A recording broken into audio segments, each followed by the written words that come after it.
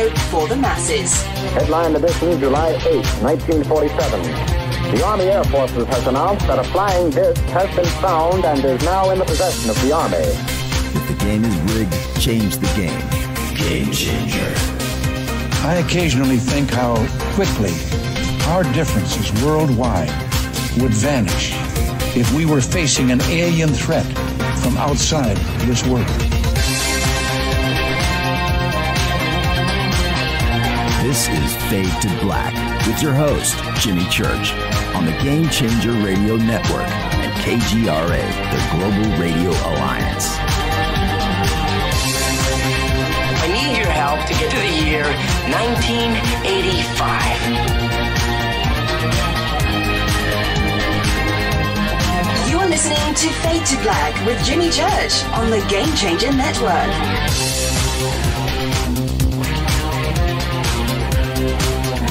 Good evening.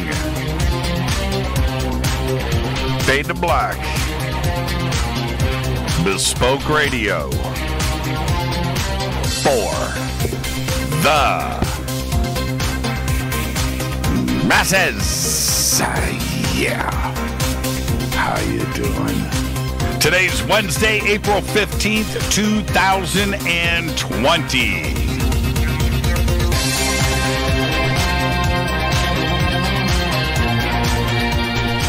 106 days into the new year, just 270 days left. We are live from a bunker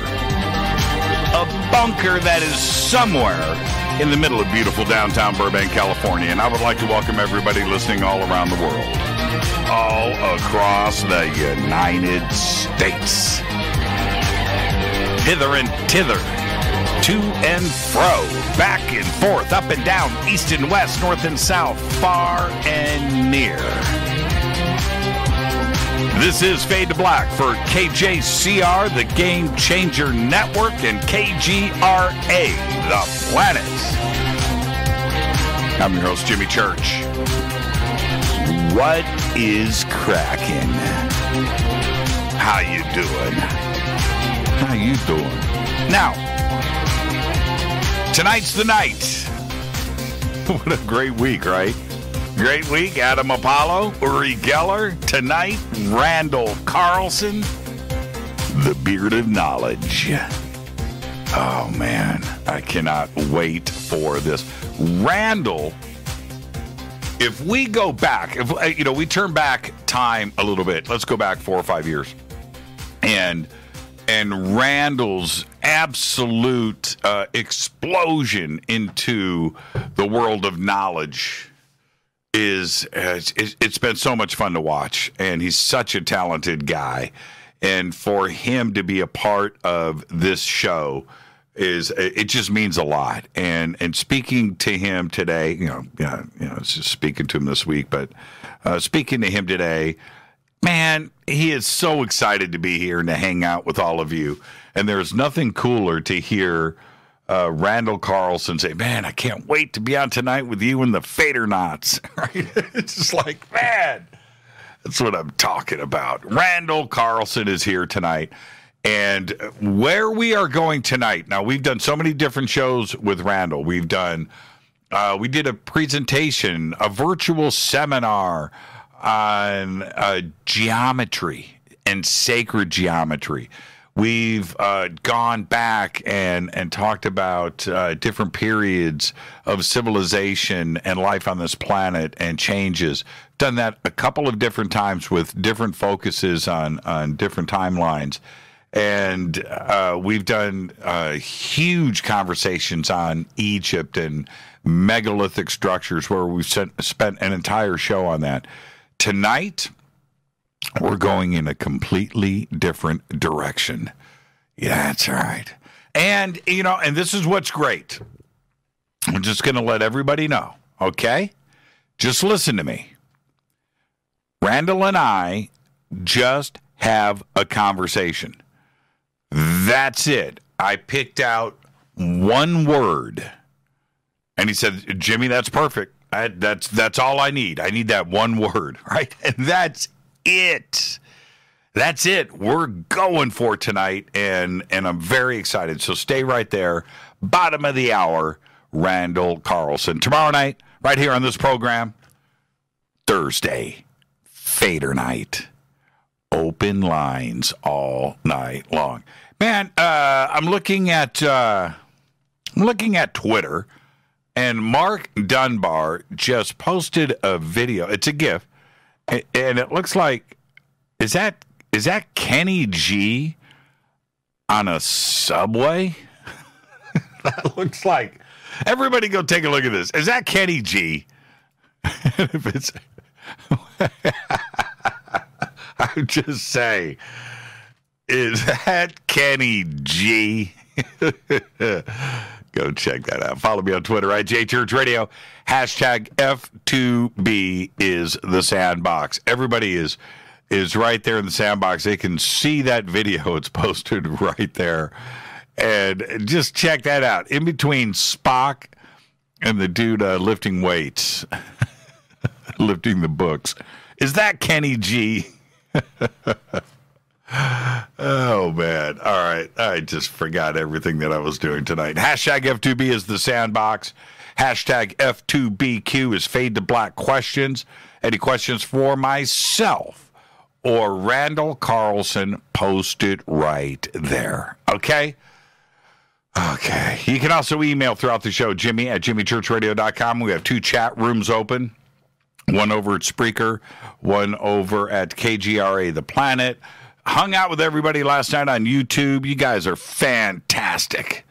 Loved hanging out on YouTube, man. I've got to figure out a way to do that more often. The thing is, just like Twitter with the sandbox, you've got to stay focused. You have to read everything, and there's no way that I could do the show and have that up in front of me. And with Twitter, at least, I've got it sorted out a bit where I've got F2BQ sitting over there, and that takes my attention when it clicks because that's just Fade to Black questions. All right, let me get a few things out of the way. Keep your immune system in check. Right now, go and visit GetTheT.com. Use the promo code FADER, F-A-D-E-R, because you are a Fader, and you will get free shipping on orders over $50. The banners, the links, everything that you need is over at jimmychurchradio.com. And also, I want you to go and check out Billy Carson's new internet TV network, ForbiddenKnowledge.tv. You get a 3-day trial for free. So go and check it out right now, ForbiddenKnowledge.tv. The banners are over at jimmychurchradio.com. And also, when you're over at jimmychurchradio.com, the banners are right there for River Moon Coffee and their new Amazon store. That's right. Featuring Fade to Black Blend and our new blend, Game Changer. Yeah. Head right over and check out the Amazon store. Promo code is JimmyRMC, all caps. JimmyRMC. That's Jimmy River Moon Coffee, in case you haven't figured that out. I want to know, is that Kenny G? I had to pull up my 45.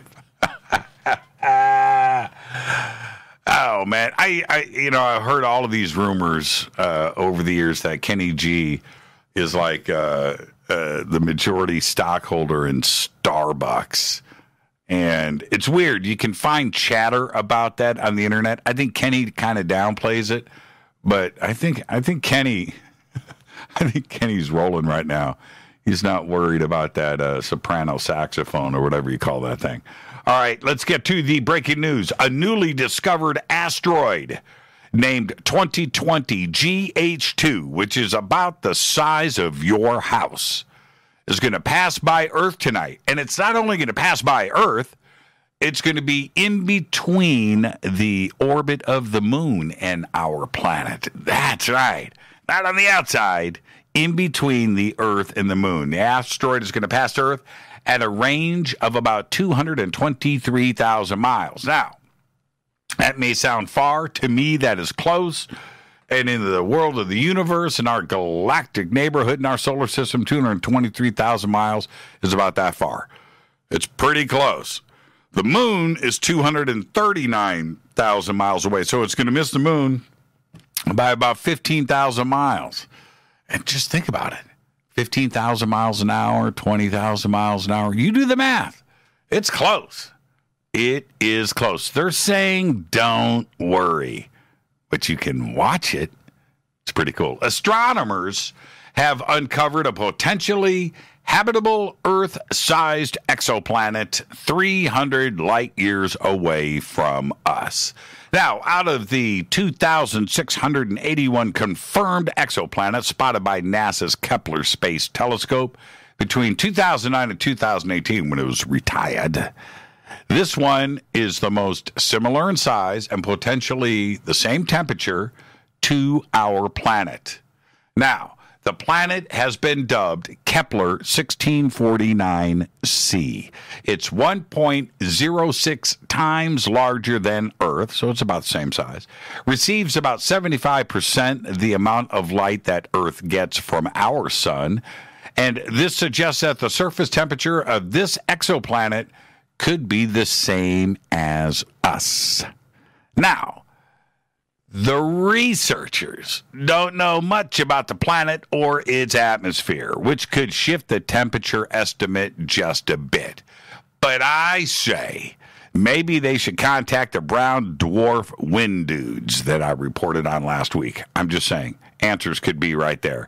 The StarWorks UFO Artificial Intelligence Conference in Laughlin, Nevada, slated for November 5th through the 8th, is still on. That's right. Just go to starworksusa.com for tickets and info. I'm going to be there. Rita's going to be there. Our entire Fade to Black crew's going to be there. That's right. The Aquarius Hotel and Casino right there in Laughlin, Nevada. Just visit starworksusa.com. The banners and links are over at jimmychurchradio.com. And the Disclosure Fest event at the historic Los Angeles Park in downtown Los Angeles, scheduled for June 20th, is still on. And the state of California and the city of Los Angeles, up until today, say it is still going on. And then we had the mayor and the governor today say some weird things about no concerts or athletic events until 2021. No more crowds. Well, we're expecting 20,000 on June 20th. And that announcement came today. But they're still saying that Disclosure Fest is on. So visit disclosurefest.org, and we will make announcements not only here on this program, on our live stream, and over at disclosurefest.org. All right, let's get the show cracking. Happy birthday to today. Seth Rogen is 38. Now, Seth, to me, why do I got to make a comment after a guy like Seth Rogen? Well, it's because there are times when Seth is really funny. Like, I think he's the funniest guy on the planet. And then other times, not so much. You know what I mean? But he's been in some good stuff. So there you go. He made the list. Seth Rogen today is 38. One of the greats on this planet right now, Emma Thompson, today, 61 years old. And today, guitarist Dave Edmunds is 76 years old. That's right. I always think, when I think of Dave Edmunds, I always think of Nick Lowe. Like, those two just, you know what I mean?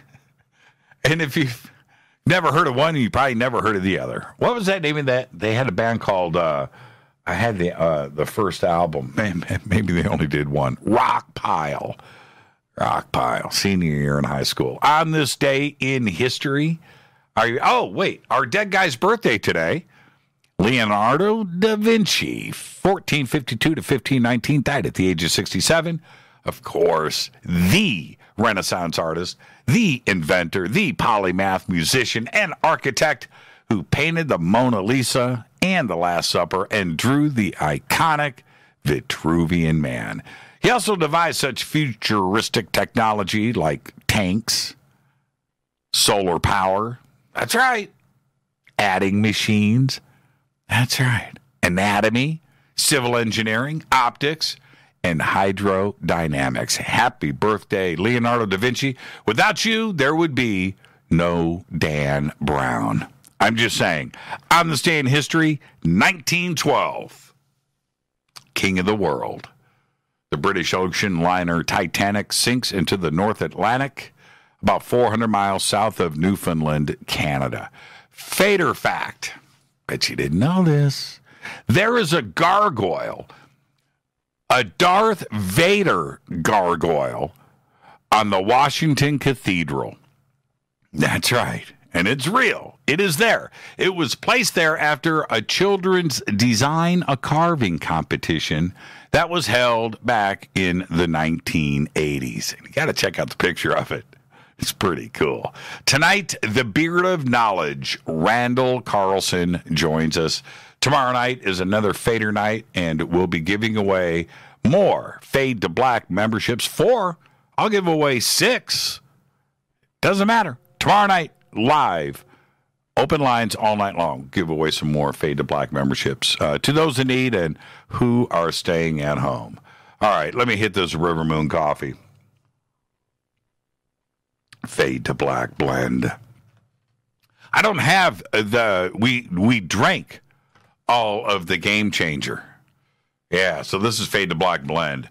And soon, the next time when I'm drinking Game Changer, we'll see the effect that it has with me live on the air, because this makes me go,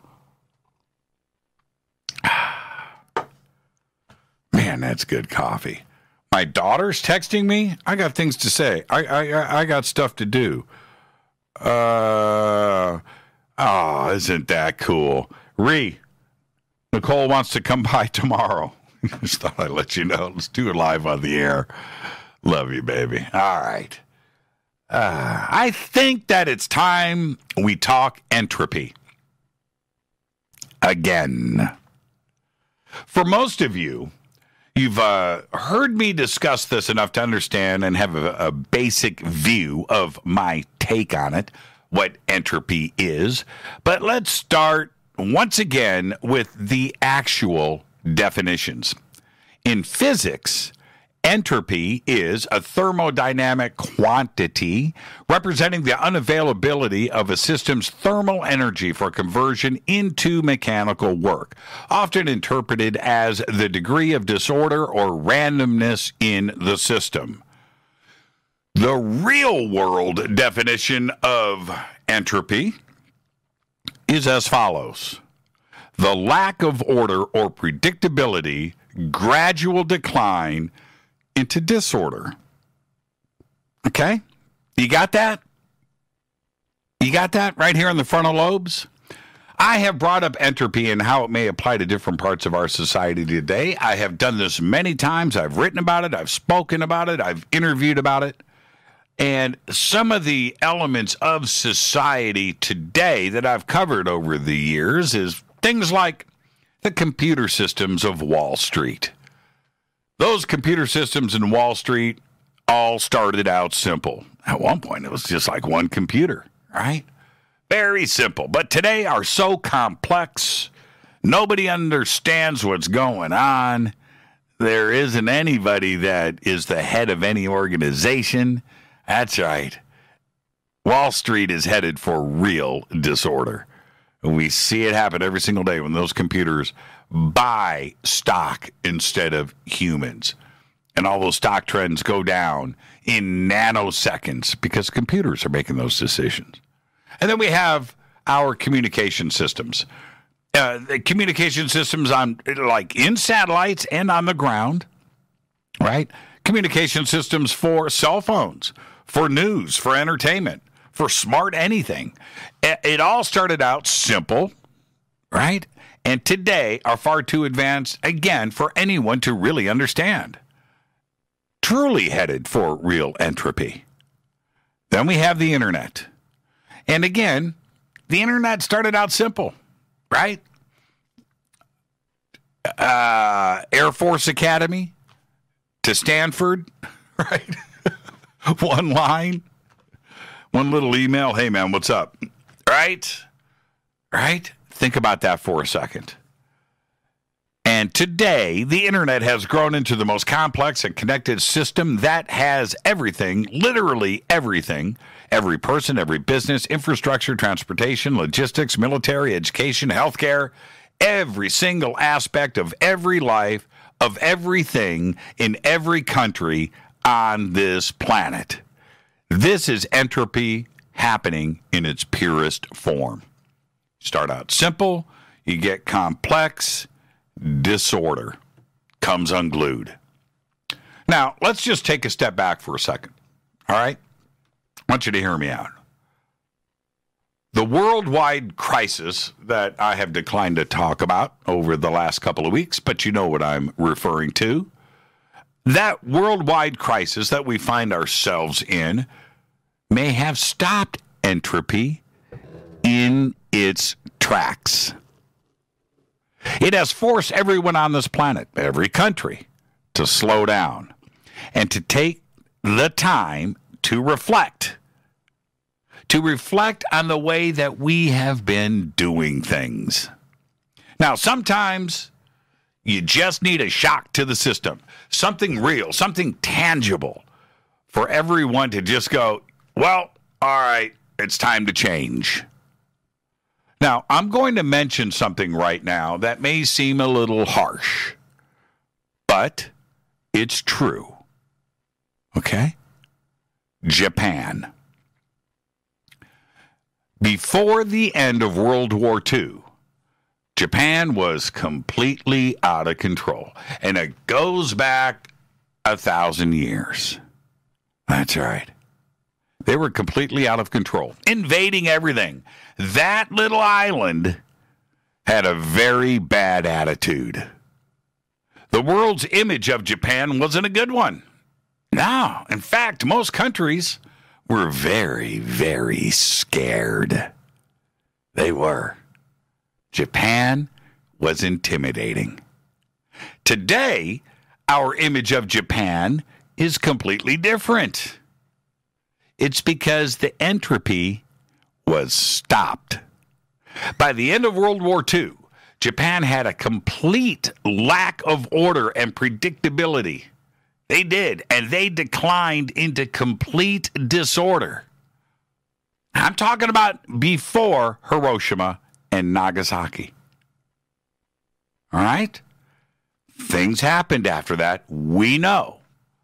And when they did, they made those changes. Japan was forced into making all of which started off simple, expanded as far as they could take things, and then entropy took over. And as funny as this may sound, this is the micro. This is the micro version of entropy, not the macro version of what entropy can do. This time around, we are seeing it at a global scale. The macro side of things. It's called our Earth. All of it. But this time around, we didn't make these changes that are happening today because we wanted to, or that we saw that it was needed to make these changes. You know, the changes I'm talking about. Too much pollution, too much war, too much anger, too much negativity, right? No. We are forced into a new worldview because it was something that we couldn't control. Entropy. So the world was forced to stop for a few months, which includes the wars, the crime, the negativity, the pollution, and maybe if we're really lucky, entropy. This gives us a chance to reset and figure out a new path forward. It can be done. The old ways of doing things just didn't work. For now, we have what we need. I need you to think about this. Because we do have the internet. We do have great technology. We have amazing healthcare. We've got great transportation.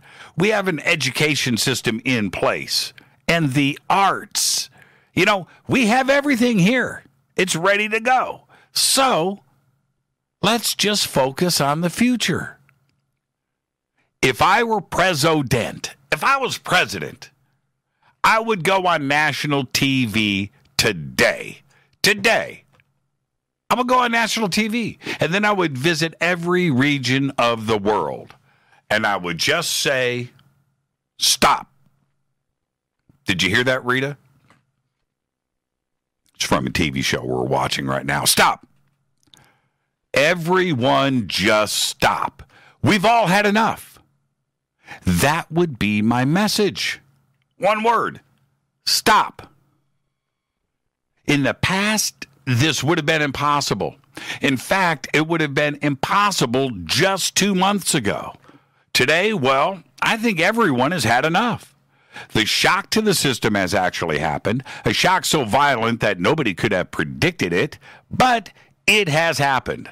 The emotional impact on everyone it's going to be around for a very, very long time. The laws of physics, and the one thing at its core is entropy. And this time it has a chance to be beaten for the first time in all of history. There is a side effect, though. That's right. Of course, hopefully, E.T. is watching, and we'll show the universe that we're ready and willing to grow up. I'm just saying. And remember, for any advanced civilization to find us here, they would have to have kicked entropy's butt a few times. Seriously. That's right. This is Fade to Black. I am your host, Jimmy Church. Tonight, the beard of knowledge, Randall Carlson. Looking forward to this. He'll be with us right after this short break. You can follow me on Twitter at JChurchRadio. You can follow Randall at Sacred Geo Int for Sacred Geometry International. That's the Twitter account. I don't make this stuff up. There he is. Stop. I'm your host, Jimmy Church, on the Game Changer Network and KGRA The Planet. This is Fade to Black. We'll be right back. Stay with us.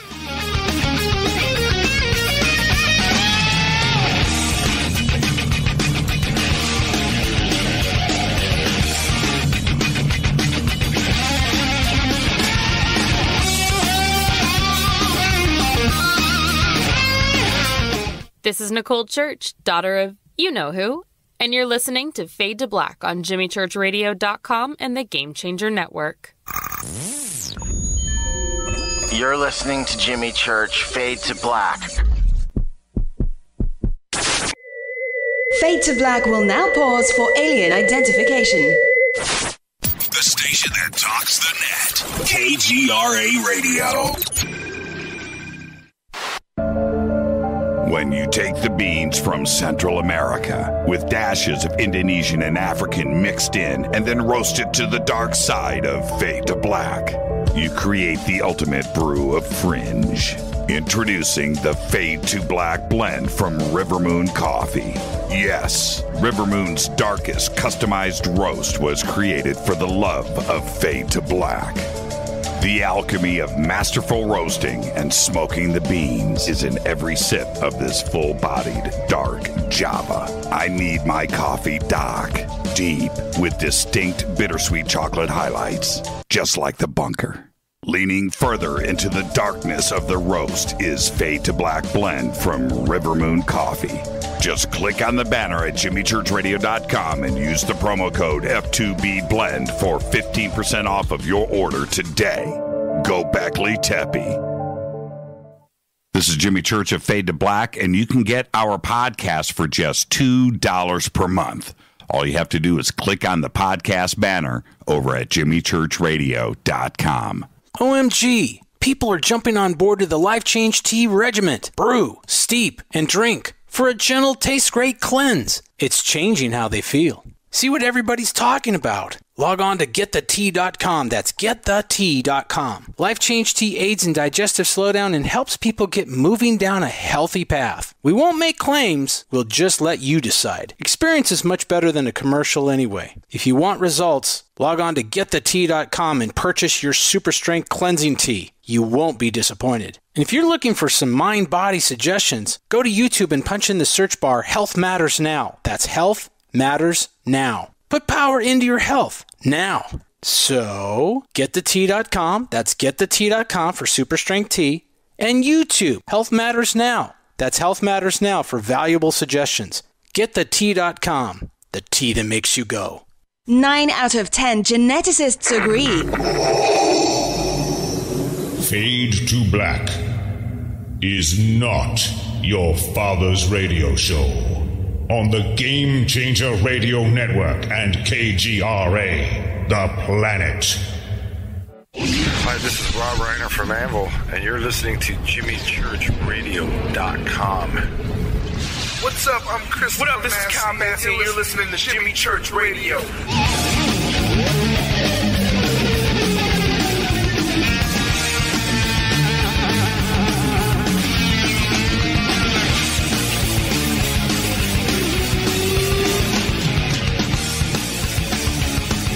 Welcome back, Fade to Black. I'm your host, Jimmy Church. Tonight, Randall Carlson is here. Get ready for that. Tomorrow night is another Fader night with open lines all night long. Tonight, it is Randall. We're going to be talking about... Oh, just wait. We've got one word for you tonight. Randall is a master builder. He's an architectural designer, teacher, geometrician, geomythologist, geological explorer, and renegade scholar. He has 4 decades of study, research, and exploration into the interface between ancient mysteries and modern science. We're going to be discussing all of that tonight. He's been an active Freemason for over 30 years. He's a past master of one of the oldest and largest Masonic lodges in Georgia. He has been recognized by the National Science Teachers Association for his commitment to science and education for young people. His work incorporates ancient mythology, astronomy, earth science, paleontology, symbolism, sacred geometry, and architecture, geomancy, and other arcane and scientific traditions. For over 25 years, he has presented classes, lectures, and multimedia programs synthesizing this information for students of the mysteries like myself. I would like to welcome back to Fade to Black, the Beard of Knowledge, Randall Carlson. Randall, good evening, man. Well, thanks for having me again, Jimmy. Hey, you know, the Beard of Knowledge, you can't escape it now. You know that, right? Do you wear it with pride? Well, I've always worn my beard with pride, only because I have no other choice. I'm one of those. I've got such a sensitive face, Jimmy, that when I shave it, and that harsh metal goes against my skin. Right. It always leaves a rash. Well, you're supposed to be the rugged outdoorsman. You can't say that publicly. Well, I've managed to have a lot of people fooled for many decades that I'm this rugged outdoorsman type. Right. Just because I grew up in the outdoors and spend a lot of time in the outdoors. But these days, I'm just hanging around the house doing normal things, kind of like normal people do. Finding out what that's all about, and I'm actually finding it rather satisfying in a low-key kind of a way. Randall, if I was lost in the woods, you would be the guy that I would want to get lost with. You could build a house. You could build a house with a pocket knife. We could have shelter nearly immediately, and we could probably just build a whole farm.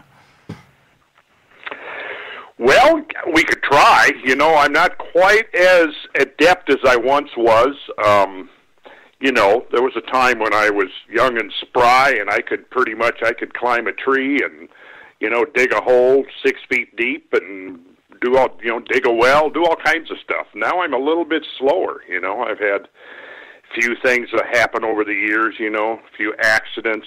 That's the kind of work that I do, and so... Now I turn over a lot of that to the younger guy. Yeah, let me ask you a question.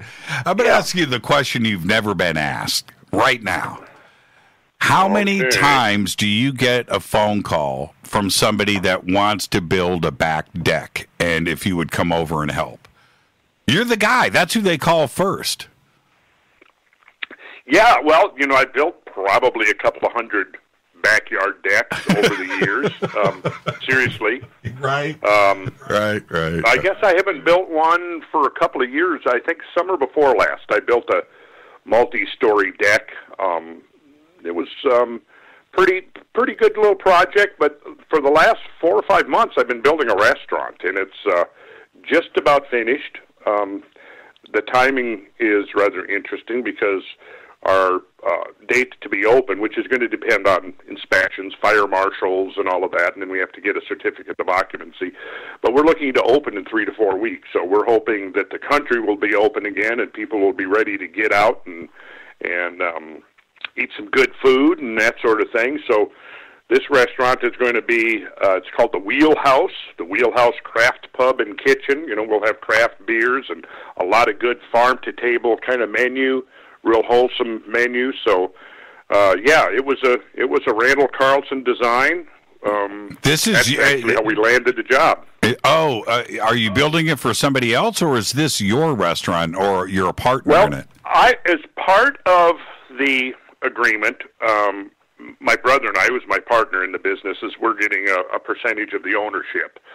So that was kind of what we negotiated right from the beginning. So what we're doing is we go in with our team and do the build-out, but we were originally going to be a subcontractor, and the general contractor fell through, so at the last minute, we kind of stepped in to fill his shoes, and we agreed that, for the project management, we'll take a piece of the action. So right that's on, kind of man. how it. Right on. So do you get to, are you going to be one of those hands-on owner partner guys that you get to do the menu selection, the taste testing, you get to check out the menu? Are you going to be like that? I'll get to do some of that. And in fact, the owner has agreed to name a grilled cheese sandwich after me. So, that itself is going to be worth a lot. Because I do, Jimmy, make a hell of a grilled cheese sandwich. I bet you do. That is fantastic, man. Hey, I've got good coffee for you if you want a good house blend. It's called Fade to Black. It's really good.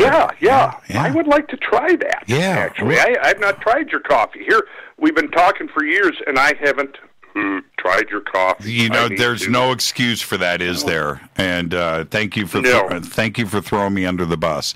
We'll send you some out right away. I'm seriously. I'm a connoisseur of good coffee, and I would love to drink some Fade to Black coffee. I know that there's been a deficiency in my life recently, and I didn't really know what it was. I think I've got it figured out now. Yep. Okay, we're going to get it to you. Yeah.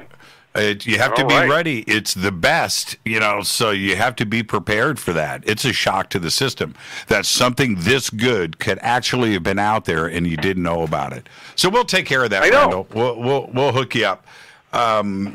This is, I kind of want to change gears, but I don't want to do it too rapidly because this is such a heavy subject that we are going to be discussing tonight. But the first thing I did want to ask you, we have not talked about coronavirus on the show for a couple of weeks. I made a conscious decision to do that. But I do want to ask, how are you guys doing out there? How's the family? How's the town? How's the city? Is everything okay? Yeah. Well, like I said, it's giving me a taste of what normal life is like for normal people. So, staying at home and, hanging around the house in my slippers and that kind of thing. Right. So we're doing okay. Like I said, I've been staying busy. My wife has a pretty critical job at Emory University.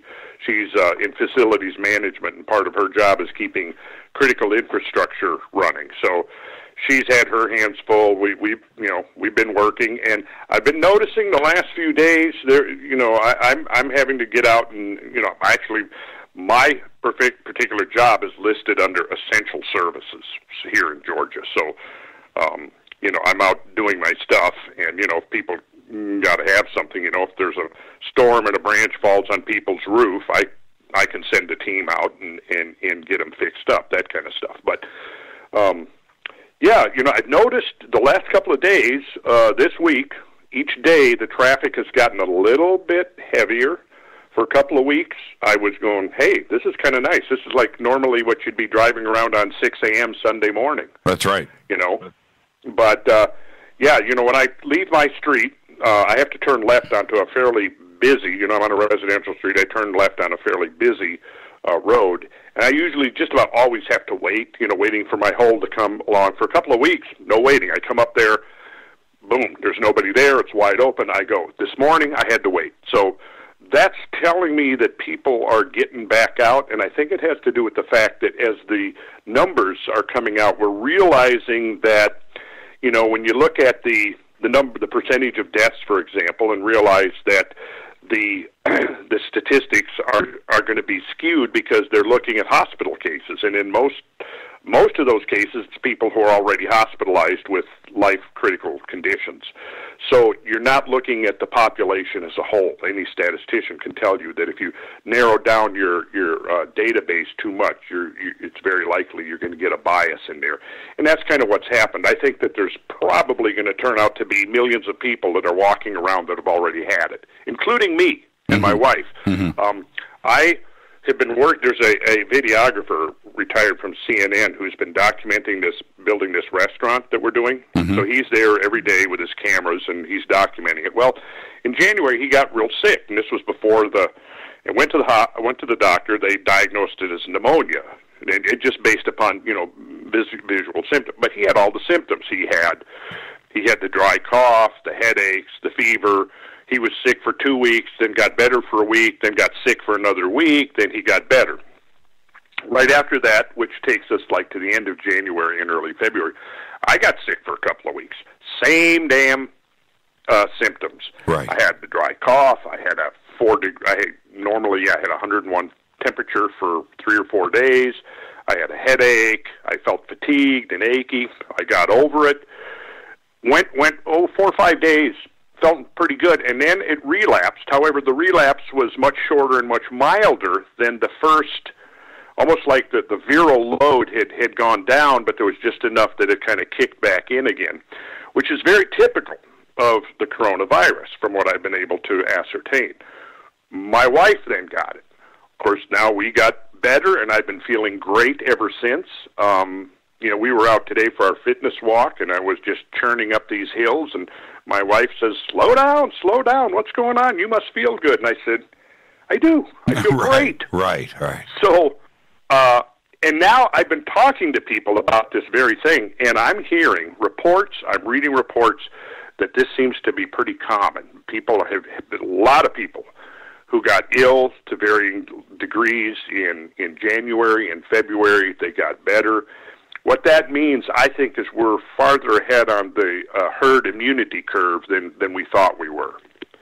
We did a conference back in February, the beginning of February, right as things started to hit the news, right? And it was at the Hilton Hotel at LAX of all places. And so at the Hilton, we've got 15,000 attendees at this conference. And it was something that we were thinking about a little bit.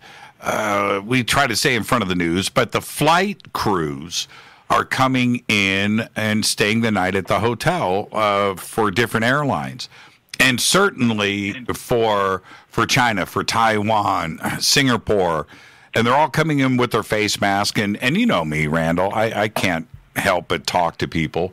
And I'm going up and asking them how they're doing it. But looking back, okay, so after the conference is over, a whole slew of our friends got sick with the flu. Nobody thought about coronavirus. But I had friends saying, this is the sickest I've ever been in my life, right? And I didn't get sick. Rita didn't get sick. A bunch of us didn't. But we were asking for trouble. I mean, think about that. We literally went to ground zero. LAX Hilton, flight crews from China, right? Staying at the hotel. Yeah. And Atlanta here is international hub. So for months, people flying in and out from all over, including China. So it wouldn't be too shocking to imagine that, it actually showed up here, late last year. I went up to. The problem was. Oh yeah, go ahead. Okay, you were first. I interrupted. Well, I was just going to say that I think that the problem was that there were people who were onto this early on. Excuse me, and we should have been doing testing right immediately, which didn't happen. And, you know, when we're going back now to early February, we lost about 6 weeks as far as testing, because if we had tested, we'd have kind of known where the hot spots were, and we would have known that people actually had it that were asymptomatic. But, and this is, of course, testing, what happened was you had several hundred independent testing labs with testing kits ready to go out, and the FDA clamped it down, didn't let them. Well, what they did was they said, well, you can do it, but you've got to go jump through all of our bureaucratic hoops first. You got to fill out all this paperwork, and then you have to send the tests to us so that we can also test your tests. But what was, the downside there is, when to do these tests, you have to have these reagents, and they're very short supply. So what they were proposing to do then is, well, we're going to take your tests and we're going to test them, but that might take 2 to 4 weeks to do. And in the process, we're also going to be using up critical supplies that are going to be needed to get these tests out there, amongst the population. So really, I mean, what happened was right off the bat, the government botched it. Yeah. I think we're going to look back, and that's the analysis that we are going to have with this. And the other thing that makes things really complicated, I'm an American. I love this country. So are you. And one of the freedoms that we have here is vacation, right? We can jump in the car, drive, fly, do anything we want at it. That's it. It's a basic fundamental right here. And it's difficult for state governments or for the federal government to go and impose those types of restrictions on Americans. That is the one, if there is a fabric that holds us all together, it's getting in your car and driving, right? That's what we do, right? And so that's the other thing that makes it really difficult. Now, staying on the subject, but moving into what we're going to talk about tonight, the coronavirus crisis, pandemic, whatever you want to call it, has caused the planet to go on hold. The hold button has been pushed. Every country has been affected. Everybody knows about it. There isn't anybody on this planet that isn't aware of what's going on and has not been affected, whether it's employment, travel, logistics. It just doesn't matter. We're all affected. The world's been put on hold. This change that is happening right now has also put a pause on pollution, on war, right? On negativity, on crime, right? Criminals are staying at home. Terrorists are afraid of coronavirus too. And so anyway, with Earth changes that we have been seeing on both poles and sea temperature changes in the ocean and the melting of ice caps and all of these changes that we have been seeing globally, will this pause with pollution and activity and logistics, would this cause something to change in the environment long term?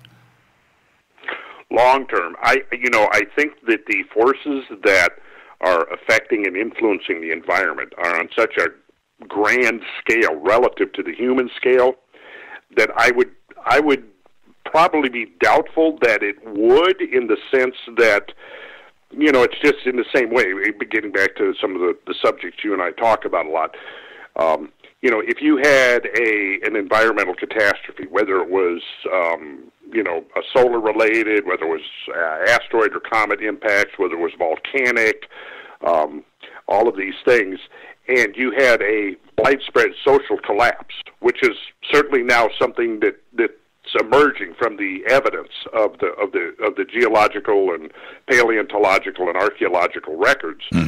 Essentially, what would happen is that you go a few centuries in the future, and it would be difficult to find any trace of all of our handiwork. There have been some interesting studies and documentaries done on what would happen if just by some magical process humans suddenly just disappeared from the planet, and what would happen to the this infrastructure of civilization that we've created. And what would happen is that it would begin to immediately deteriorate without constant upkeep and maintenance. all of our infrastructure, I'm in the building business. I certainly do know how rapidly our buildings can begin to degrade if they're not kept up. And it's an accelerating process. So it may start slow, but it picks up momentum as it goes, So what would happen, for example, is our big buildings have to be grounded, and that prevents fires caused by lightning strikes. Well, the copper cables that ground our large buildings have a lifespan of a century or two. So once those go out, I'll say a couple of centuries to be liberal with it. Once those goes out, those buildings are now going to be susceptible to being struck by lightning, which is going to happen all the time because they're tall buildings. Well, those lightning strikes are going to cause damage, considerable damage, and what it'll do is it begins to open up the building to environmental forces: the wind, the rain, the cold, the freeze-thaw cycle. What would happen is after about 300 to 500 years, most of our cities would now be rapidly turning back into jungles, just like we're now, discovering the lost cities in the Amazon basin that have been hidden from us for centuries. But these cities are going to be 1,000 and 2,000 years old, right? If we were looking back, if future archaeologists are looking back from 10,000 years from now, they're not going to find much. What's going to happen is our cities are going to have degraded into rubble. Soil will have formed on top. Trees, plants, wherever, depending on the latitude and the environment, will have taken over. They will quickly begin to decompose the materials, and it would be hard-pressed for the archaeologist of 10,000 years from now to even know that, under the forest floor, under the jungle floor, that there are the remains of a city. In fact, it was said by one of the authors of a book about, I forget the exact name of it, but the essence of it was a world without humans, what would happen. And he was saying that in 10,000 years, if a visitor from outer space or a future archaeologist looking for a remnant of our civilization, a couple of things that would probably be indicators would be what's left of the Great Pyramids and Mount Rushmore. And there wouldn't be much more than that. But so the thing is, and that's even without catastrophes intervening. That's just the normal pace of things. Throw a couple of big catastrophes in there, and you pretty much completed the job. Are you suggesting that if a civilization 500,000 years ago had a city like New York, right? We wouldn't know. We would not know. I'm saying that if 10,000 years ago, I understand that. I understand the 10,000 year number. Going back, say, 500,000 years, there would be absolutely no evidence of anything. We would really have to dig for it.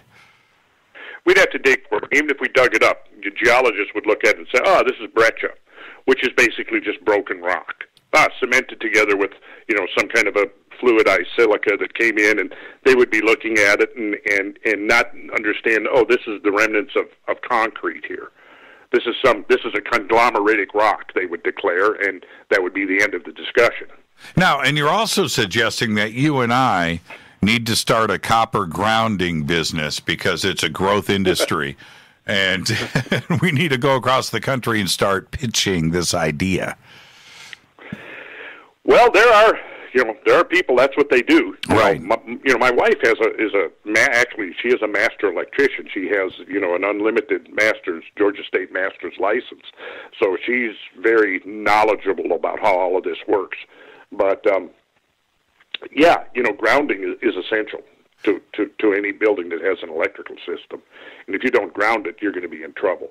Because what a grounding system does is it takes that charge and dissipates it into the earth, rather into the building itself. Now, when we come back after the break, we're going to be discussing entropy on a bunch of different levels and from different angles. For you, when you discuss entropy, what is the Randall Carlson definition? Well, there's the definition of physics, but how it impacts me personally is exactly what we've just been talking about. Because if I build a new structure, a new building, a new house, obviously I'm taking measures to reduce the effects of entropy as much as possible. If I'm doing a retrofit, then what I'm doing is I'm going in and trying to undo the effects of entropy on that structure. Because, I mean, that's what happens when a structure begins to degrade. I mean, that is entropy right there. So I pretty much deal with that, on an empirical basis every single day in my day-to-day job. Let's figure out, let's caulk this crack here, because if we don't, entropy is going to get in there and cause problems. And entropy can take many different forms. That's right. And so anything that we have, and it can be anything, it starts out simple, it begins its life simply, but it will eventually come apart. And you have to prevent that. That's right. What we're trying to do is slow down the inevitable.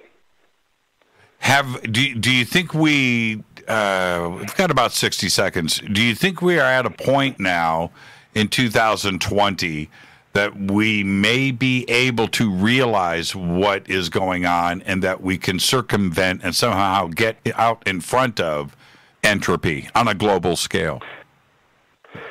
Well, I wouldn't be too optimistic about that. What I would do is think that we are getting better and better at mitigating the effects of entropy. Now, how far that will go, I don't know. But I do think that we are getting ahead of the curve a bit on that because, again, like I say, in my business, we're always looking, I'll quickly say, like back in the early 70s, we were building geodesic domes. Okay, a lot of people built geodesic domes, but the problem is they leaked really bad.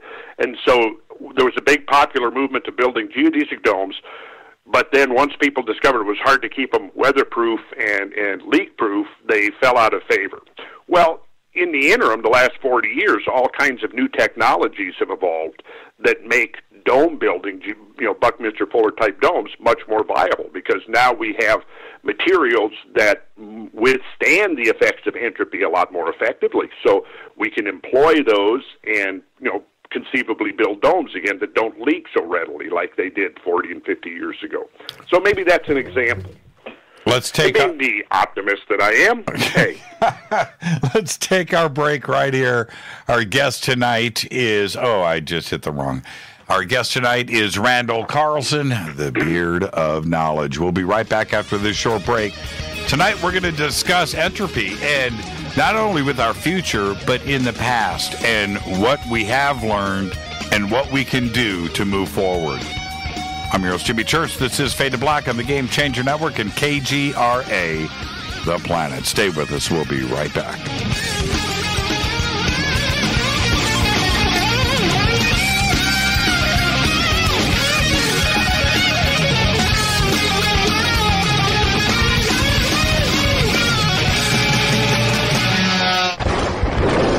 This is Fade to Black with Jimmy Church on the Game Changer Radio Network and KGRA, the Global Radio Alliance. This is KGRA Digital Broadcasting Station, Salt Lake City, Utah, Van Buren, Arkansas. Hello, my name is Billy Carson, and I'm a best-selling author and the founder of ForbiddenKnowledge.tv. Together with my team, we have built an all-new conscious streaming TV platform designed with every family member in mind. If you have ever wanted to travel the world and attend lectures and workshops from your favorite speakers but weren't able to, look no further. ForbiddenKnowledge.tv. There are dozens of workshops and lectures from speakers you know and love. We have also included amazing categories to assure that your consciousness is entertained and elevating on a daily basis. Amazing interviews, ancient history, ascension knowledge, wisdom teachings, documentaries, conspiracies, mysteries, health and fitness, conscious cooking, meditations, finance, yoga, and so much more. To start your free trial on any mobile device or computer, surf to ForbiddenKnowledge.tv. That's Forbidden Knowledge with the number 4, ForbiddenKnowledge.tv. Again, visit ForbiddenKnowledge.tv today. Introducing the new Surfer Music app. Listen, fade or not, you know I love my music. This is my go-to for all things notes. The Surfer app is a brand new concept in music listening. Surfer is free, providing unlimited access to thousands of live streaming radio stations. Surfer is an exciting, interactive listening experience. Discovery and surprise are built right in. Surfer is your destination to discover and rediscover great live streaming music. It features high-quality audio streams, free access to music from thousands of live streaming radio stations, unlimited listening, unlimited skipping. You get a music visualizer, and you can also select your favorite channels. Get it at the Apple App Store or Google Play. Just search Surfer Music or click on the Surfer banner at jimmychurchradio.com. Go back, Lee Tappy. Okay, nurse, let's get this man to the ER stat. Right away, doctor. We see this every day. Heart attack or angina pain due to blocked and clogged arteries. Chelation can remove obstructions or blockages from arteries and help avoid painful and expensive surgery. Now there's Angioprim. It's a liquid oral chelation product that you take with juice. You start to feel the results fast. Angioprim increases blood flow all over the body, and that means more energy and strength to take on the day with less aches and pains. 60 years of research has gone into chelation, and Angioprim is the result. A safe and easy way to unblock your veins and arteries from buildup that slow circulation. Paging Dr. Jones. Please report to the emergency room right away. Log on now to angioprim.com. That's ANGIOPRIM.com. Or to speak with a trained consultant. Give Angioprim a call at 954-882-7221. That's 954-882-7221. Hello, I'm Katie, and you're listening to my main man, Jimmy Church, on jimmychurchradio.com. Hi, this is Ray Hobbs here, repping the planet, and you're listening to my good friend, Jimmy Church, Fade to Black, on the Game Changer Network and the KGRA Digital Broadcast Station. This is Toby Kebbell. You're listening to jimmychurchradio.com. Don't hurt me, Jimmy. I'm only little. Hey, I'm Adrian Grenier. And this is Ari Gold. We're the Honey Brothers. Yes. We're of the Honey Brothers. Hey, I'm Adrian Grenier. And I'm Ari Gold. We're the Honey Brothers. And you're listening to Jimmy Church. The Revolution. This is Jimmy Church of Fade to Black, and you can become an official Fadernaut by just going to our membership section at jimmychurchradio.com. Hello, this is Serena Wright Taylor from Conscious Life Expo, and you're listening to Fade to Black with Jimmy Church, who holds the Lucky Pony record for the best astrological chart since 1963. True story. This is Micah Hanks of the Gralien Report, and you're listening to Jimmy Church on Fade to Black, across the globe on the Game Changer Radio Network and the one and only KGRA Radio, The Planet.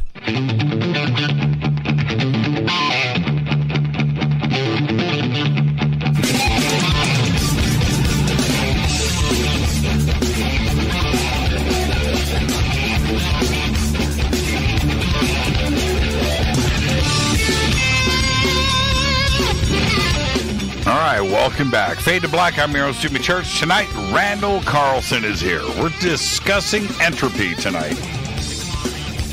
And this is the deal. I feel like I'm going to school, and I want you guys to feel the same way. Just listen, take some notes, and enjoy the conversation.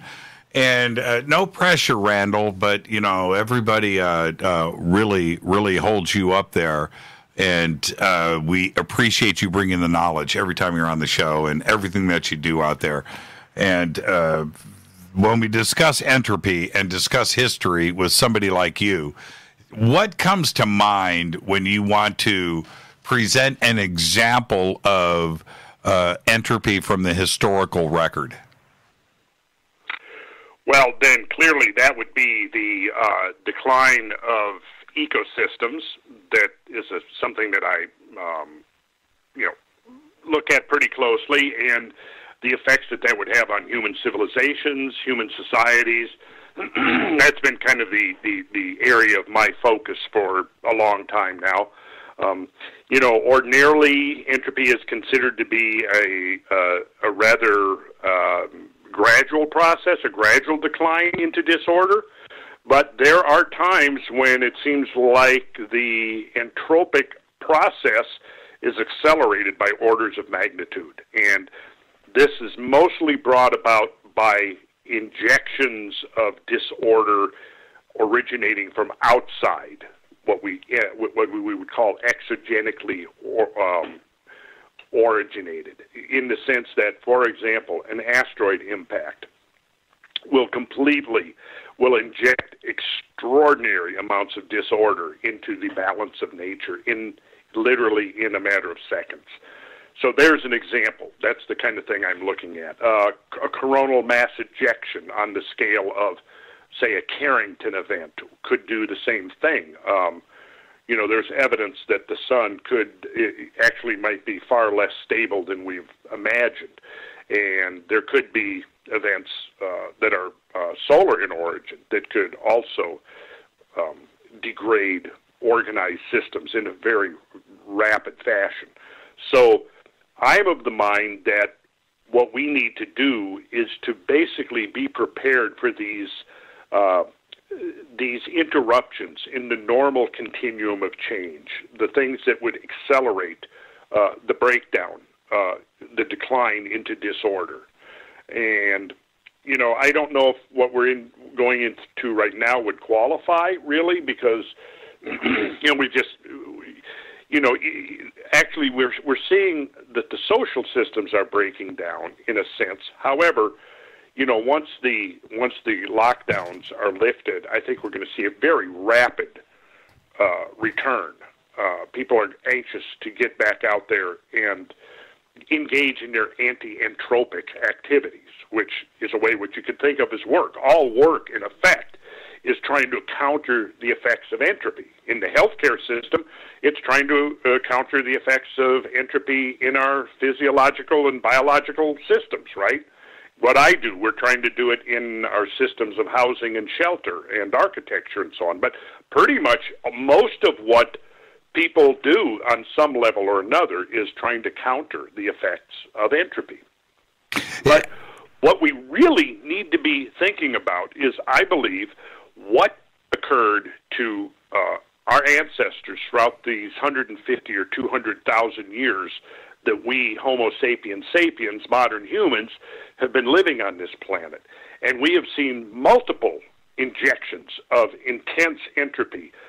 The most recent, of course, is the one that's now getting a lot of overdue attention, long overdue attention, which are the changes that occurred in the so-called Younger Dryas, that you're, I'm sure, quite familiar with that term. And what happened there was, a huge amount of disorder was injected into the planetary system. And the result of that was almost total decapitation of the food chain, as an example. When the planet lost over 100 species of megafauna worldwide that had taken many, many millennia to evolve over, the slow evolutionary processes. We also saw the rapid disappearance of the North American Clovis culture, which showed up quite suddenly around 13,300 years ago, lasted for 400 years, and then just very suddenly disappeared right along with the megafauna. And we see major changes in the order of nature, massive climatic shifts, geography of large areas being completely wiped out and rearranged over a period of a few centuries, even decades or less. The rapid melting of the ice sheets, where you've got the conversion of ice into water and the release of all of the energy, and then massive floods sweeping over the land, destroying everything that was there, leaving what had been intact landscapes over thousands of square miles, reducing those landscapes to piles of rubble. So, in effect, what I've been doing is focusing on these, like what I call them, these discontinuities within the continuum of normal or natural change, because that's where I find all the action to be. And really what those points of discontinuity are, those nonlinearities, if you want to look at them that way, is this massive breakdown of order. And in the case of the Younger Dryas, it is now becoming more and more probable that disorder was triggered by the incursion of something from outside the Earth's system. Probably the most likely candidate would be the debris from the breakdown, the entropic breakdown of a cometary nucleus, and the encounter between Earth and that debris byproduct of this disintegration of a cometary nucleus, which in effect is, again, entropic, because it comes in as a single system from deep space, the Kuiper disk or the Oort cloud. It comes in, and once it's subjected to the gravitational and thermal forces of the planets, particularly Jupiter and the Sun, and the thermal forces of the Sun, it then begins to undergo a disintegration, a breakdown. And then what that does is it creates more, if you want to think of it in these terms, it creates more disorder within the orderly system of the inner solar system, right? So you've got, which is normally you've got, when you look at the planetary system, it's a very orderly thing. It's very predictable. That's part of what this is. When you introduced different degrees of disorder in randomness, which is part of the entropic process, you lose predictability. Now, normally we can predict things. We can look out there and look at the machinery of the cosmos, and it's very predictable. But it is now apparent that there are times when that order breaks down completely, and Earth suffers the consequences, and life on Earth will then suffer the consequences of that breakdown in order. And if there are humans who have built societies or civilizations, they too are going to be subject to this massive injection of disorder into the system. And this is where we get back to the idea of potentially a civilization of some kind that existed on the other side of the Younger Dryas. And, this is something that Graham Hancock has been talking about for decades. And most of his critics do not understand the degree to which disorder was introduced into the terrestrial system between, let's say, 11 and 14,000 years ago. Right. So they do not have this framework for thinking about, well, where is the evidence for a civilization like that? Because they don't understand, some of the like the landscapes that I look at. I'll just cite, for example, the Channel Scablands of eastern Washington, because it's an area I'm so thoroughly familiar with. You can go and you can actually be standing there on the ground, literally on the ground, and then you can go, well, wait a second, this was not the surface of the ground 13 or 14,000 years ago. The surface of the ground was 1,000 feet over our head. Yeah, it was up and there. And then you travel, right. Yeah, now you travel, say, 50 miles down slope, and there is several thousand square miles of rubble. And that rubble used to be the landscape that was there 13, 14, 15,000 years ago. Now, the extent to which that is a consistent process over the whole planet has not been appreciated by a lot of scientists, even geologists, because I talk to geologists all the time. I just, in fact, got a very interesting email from a geologist today who's been looking at my stuff. And what is happening is I've noticed in the last 10 or 20 years, it's gone from being, well, this is some fringe stuff, because I was talking about asteroid impacts destroying, actually ending the Ice Age literally 25 years ago. And only in 2007 did mainstream scientists begin to come out with papers suggesting exactly that. So now what is happening is I'm actually getting to engage in dialogues with a variety of scientists that are really doing this work and discovering that it's becoming much more acceptable that, yeah, we're realizing now that there was a lot more going on. Because, up to this point, Jimmy, if you were a professional geologist, let's say, through most of the 20th century, primarily what you were doing was you worked for the energy companies, you did basically energy surveying. You were looking for hydrocarbon reservoirs. So you weren't really paying attention to landscapes. You weren't paying attention to geomorphology. All the stuff that was going on the surface, the stuff you saw was referred to as overburden. So it was just basically stuff in the way. You weren't really too interested in why it was there. What they were interested in is where's the oil down underneath this rubble. Yeah, they were prospecting. Right. Yeah, they were prospecting for hydrocarbon reservoirs. And then the other was most geologists worked for the government. So, for example, a geologist has worked for the government for the last, say 30 or 40 years ago. They might be doing something like, well, I'm looking for a place where we could store nuclear waste without it getting into groundwater. So, they're looking at dozens and dozens of different problems and issues, but not really looking at, okay, how did this canyon here that's a mile wide and 1,000 feet deep get here?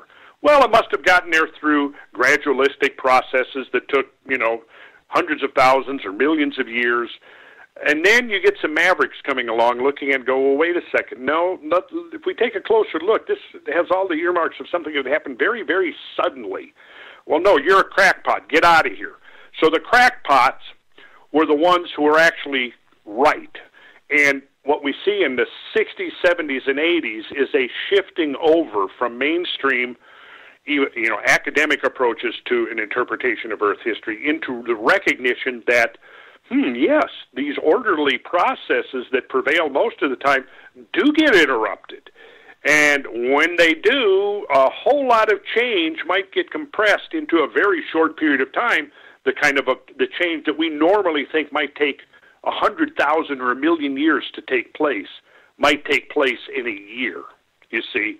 So we've come full circle because the early geologists, if you go back to the 1820s, say to the 1870s, when geology was, before it was an actual academic discipline, many of the founding fathers of the geological sciences were catastrophists in one variation or another. They looked at landscapes and they thought, how do we explain this without a catastrophe? And what happened was, once geology became an approved academic discipline, the prevailing doctrine became uniformity, gradualism. And what they did was kind of threw the baby out with the bathwater. They said, well, look, if you start talking about catastrophes, you're going back to Noah's flood, you're going back to, biblical literalism, and we've evolved past that now. So don't drag us back into, a simple-minded model of a universal flood or anything like that. Leave that alone. And so by the time we get to the beginning of the 20th century, catastrophism has been completely erased from the academic curriculums of geology and Earth history. Then we get to the 1920s and 1930s. We have the maverick geologist by the name of J. Harlan Bretz, who was the man who went out and spent like 20 field seasons out in eastern Washington, basically demonstrating unequivocally that, gigantic, unimaginably huge floods had swept over this land and carved and created this landscape. And he amassed huge amounts of evidence that really left no possibility of an alternate explanation.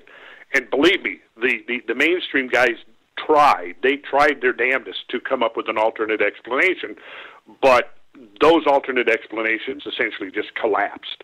Finally, there was, I think we're coming back up to the 1950s, one of the leaders of the gradualist school of thought who had spent years actually trying to discredit Bretz. His name was Galuli. He was a distinguished geologist. He actually led an attempt to discredit Bretz once and for all, and lay to rest this heresy of catastrophic floods. But he never went out in the field. He never went out in the field to actually look at the evidence. Finally, he got dragged kicking and screaming out into the field, and he was with a group of colleagues, including some younger geologists who are a little bit now more open-minded to the idea of catastrophic floods. Right. They spent a week traveling around this area at these devastated landscapes. At the end of the week, they got to a place called Palouse Falls.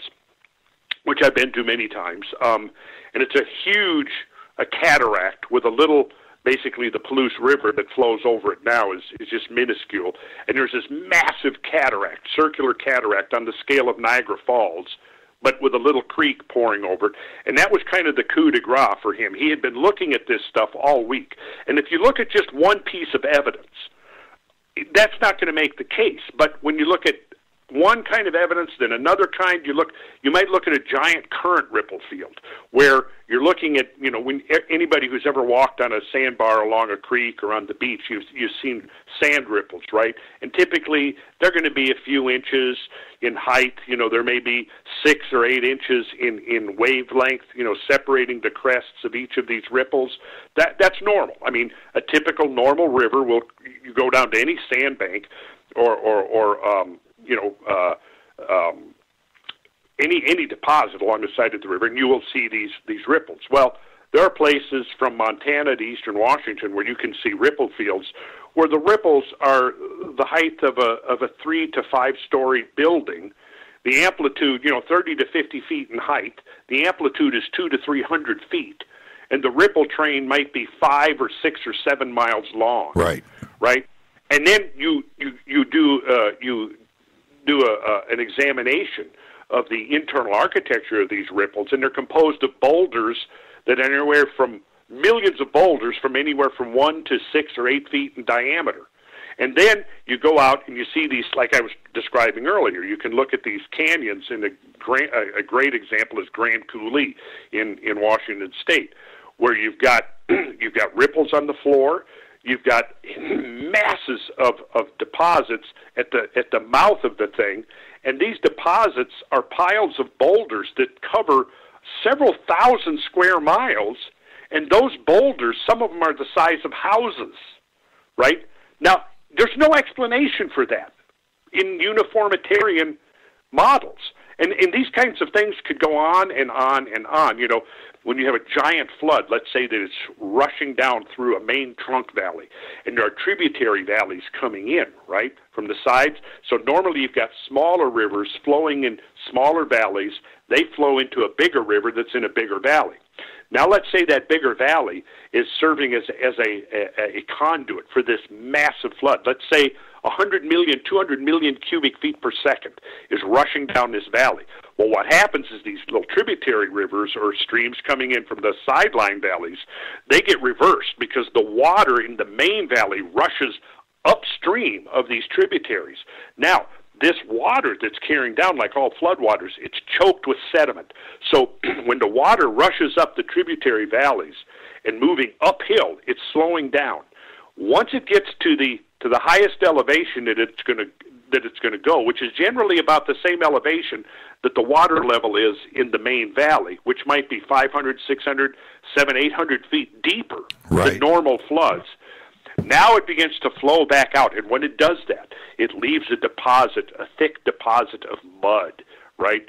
And in that mud, you can go and you can look in there, and what you'll find is the remains, for example, of forests, what had once been forests, entombed in this mud. You will find the remains of megafauna. You might dig up, and here's the disarticulated bones of a woolly mammoth, or a saber-toothed cat, or a giant ground sloth. And then you can pull out radiocarbon dating, and you can date that or there's organic material in there, right? Well, it goes on like this. You can go, and there might be 24 distinct different types of evidence that you can now integrate. And the final insight from that is that there's really no other conclusion. You might be able to take one of those elements by itself and explain it by gradualistic processes. But when you put it all together, Jimmy, no, then there's no way. It clearly signals massive catastrophes. So now, here's this group of geologists. They're out traveling over southeastern Washington looking at this stuff. Galuli initially goes out there on, at departure on day one. He's this skeptic, right? Typical academic skeptic. Right. The last day, after a week, they've been seeing all of this stuff covering literally thousands of square miles. They've been traveling over looking at this stuff. Then last day they get to Palouse Falls, and he goes out there and he says, one of the participants in the group who wrote about this later said that Galooly walked away from the group, and he was standing there at the precipice of this huge cataract and looking at the little trickle, the stream of the Palouse River running over it, seeing the canyon below it, 400, 500 feet deep, right, with sheer sides, giant boulders laying in the bottom of the canyon.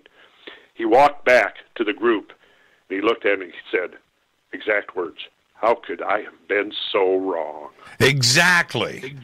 And I wanted to ask you, before we head to the break, when we picture in our own mind's eye a mile or two of ice over North America, certainly Canada, but, halfway across the United States, heading south, and you think about that much ice, right? A mile of ice covering Manhattan, for instance. And then one day it decides to melt, and whatever caused it, right? Whatever caused it, probably something solar, something cosmic. But when it decides to melt, we are talking about water moving at 1,000 miles an hour, right? Or faster. And if anything is, because before that, it's not entropy. Everything is stable. Right, the ice is stable, the temperatures are stable, but then it goes completely wrong in the other direction. Is that a classic example of entropy from an external force? Oh, I think it would be a really good example on a large scale. Yes, I certainly do. Ice melting is exactly is often invoked as an example of entropy. They'll say, well, what are some examples of entropy in your kitchen? Well, sugar dissolving in your hot coffee. Right. But certainly ice melting. But and now we're talking about ice melting on an inconceivable scale. And I do want to throw out, I don't think that we don't know of anything moving 1,000 miles an hour. Perhaps 100 miles an hour. But you got to realize that the force of the hydraulic forces increase exponentially with velocity. So typically, you might go into let's say you're going to, people oftentimes in floods, they'll get out and they'll try to drive across a flow that might be 2 or 3 feet deep, right? But that water is moving even at just 20 or 25 miles an hour, and suddenly, all of a sudden, their vehicle is getting washed away. Right, water movement is incredibly powerful, right? So if you have water that's moving at 50 or 60 or 70 miles an hour, which is basically unheard of today, you can't find, even in a flash flood, you're not going to have water moving that fast. So fast that you'd have to have a very fast vehicle to outrun it, right? That's the kind of velocities we're talking about here. The water that created Grand Coulee has been estimated to be 60 to 70 miles an hour. That's way faster than anything that's flowing on Earth today. We need to take a break right here, Randall. Let's get this in. Fade to Black. I'm your host, Jimmy Church. Our guest tonight, Randall Carlson. Tonight, we're discussing entropy. Deborah just said Jimmy's favorite new word is entropy. It's been my favorite new word for about 20 years, 25, and I'm wearing it out. We'll be right back after this short break. Stay with us.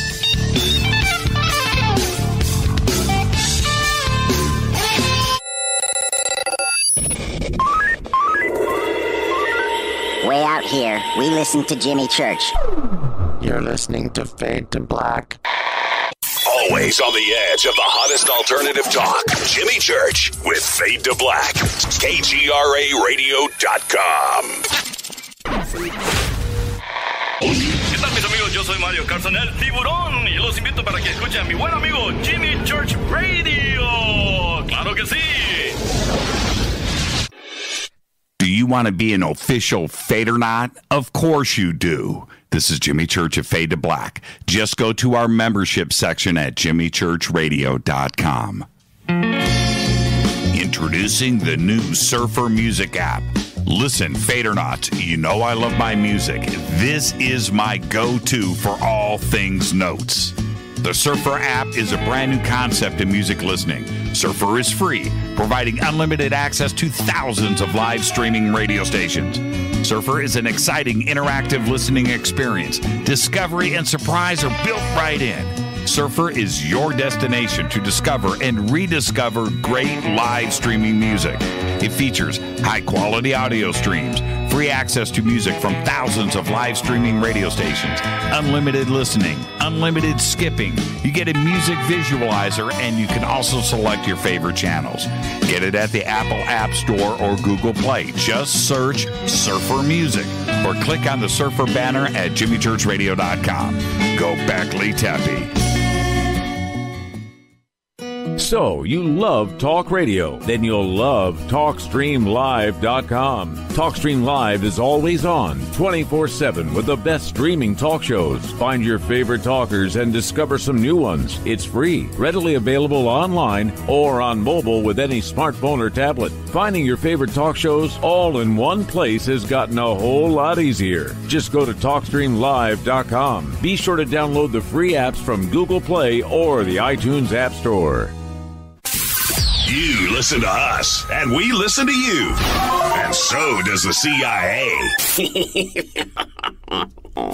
KGRARadio.com. If you have hard water, the lime scale not only leaves white spots, it clogs pipes and breaks down appliances, costing you hundreds of dollars in energy and wear. Eliminate lime scale and other water issues like brown staining and bad odors with HydroCare water products available from Wave Home Solutions. Wave's affordable water systems don't use salts or chemicals. You'll love the way your water tastes, smells, and looks. Satisfaction guaranteed. For more information, go to bestwater123.com. That's bestwater123.com. Are you intrigued by paranormal talk radio? You'll love the new paranormal radio app from TalkStream Live. You'll find a great selection of talk shows covering UFOs, ghosts, strange phenomena, and much more. Download the paranormal radio app now and start listening to the very best in paranormal talk entertainment, including the network you're listening to right now, the paranormal radio app, free in Google Play and the iOS App Store. You are listening to Fade to Black with Jimmy Church on the Game Changer Network. Oi, oi, I'm Reese Evans. You're listening to Jimmy Church. This is Revolution.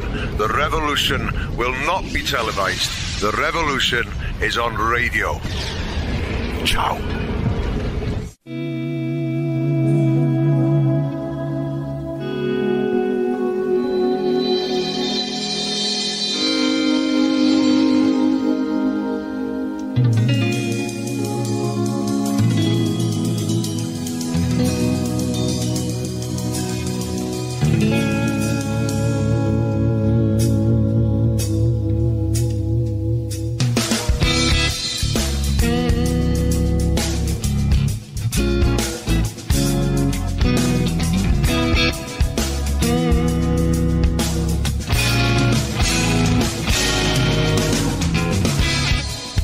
Welcome back, Fade to Black. I am your host, Jimmy Church. Our guest tonight, Randall Carlson. If you ever miss a live show like tonight, we're live everywhere. But if you ever miss a live show, can't be here, just get our podcast. It's $2 per month. We have over 1,200 episodes right there. Click on the podcast banner at Jimmy Church Radio and like this conversation with Randall Carlson. You can catch it on your way to work the next morning. Randall, okay, when we look at the different empires and societies that expanded in the past, and of course I can reference Egypt or Greece and Alexander the Great or Rome, building roads across Europe and expansion. You know, Rome started off as a village of huts at one point, expanded rapidly to the point where it got too complicated and everything just collapsed. We saw it with Spain, Portugal, even Great Britain. And today we have built this massive infrastructure on this planet in so many different ways, not only with with roads and bridges, but technically in communication and computer networks.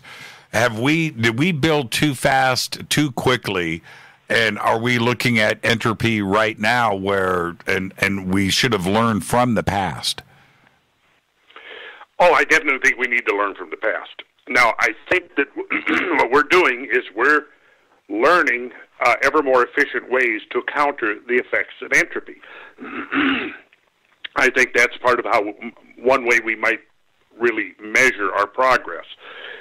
But what I was getting at earlier is what we have to be cognizant of is these episodes where the amount of energy injected into the system might be orders of magnitude beyond what normally would take place in what we think of as normal, as normal times such as we are in now. Because the more energy you put into a system, it for example, on a molecular level, it excites the molecules, and it also excites and increases the amount of random activity. So essentially, for example, if you just increase the temperature of a system, you've increased the amount of entropy. So basically, what happens is under normal circumstances, you've got a very predictable injection of energy into the global system, right, into the atmospheric system, the hydrosphere, the biosphere. And because of that, it's relatively predictable within certain parameters. Obviously, there's going to be, there's going to be volcanic eruptions that can increase the amount of entropy. There's going to be, as we now know, perhaps, even solar type events, such as the Carrington event, that could induce a great deal of energy into the system. So, the thing is that these are all generally predictable. I think what happens, though, is that there are these more, I would say, unpredictable events where the amount of energy injected into the system will be orders of magnitude above what we consider normal and predictable. And it's these times that essentially, during these times, that any civilization would be vulnerable. And, yeah, we can go back to, 1200 BC, the Bronze Age collapse. What happened there? Here you're talking about the collapse of civilizations. Well, there you had what? You had Asia Minor, you had the Aegean region, you had the Caucasus, the Balkans. Where else? Yeah, the whole Eastern Mediterranean. Eastern Mediterranean, Egypt, right. The Persian side of things too, as well, and going north. Yeah. Turkey, modern day Turkey, which back then was the ancient Armenian highlands. Huge technical leaps were happening at that time. Yes, and then that got interrupted, and there was a dark age that lasted 3 or 4 centuries, really for about 3 centuries. From about 1200, yeah. And so then, basically what we're seeing is about the time of, the civilizations in Tyre and in the Eastern Mediterranean around 900 BC, which would have been the time of, say, biblical time would have been, King Solomon, and the building of Solomon's temple would have been coming at the end of this 3 centuries of dark age. So this, of course, was catastrophic over the region of the Mediterranean and contiguous lands, but in the long-term scale of Earth history, it was relatively minor. And we're still trying to really work out what was the trigger for that. And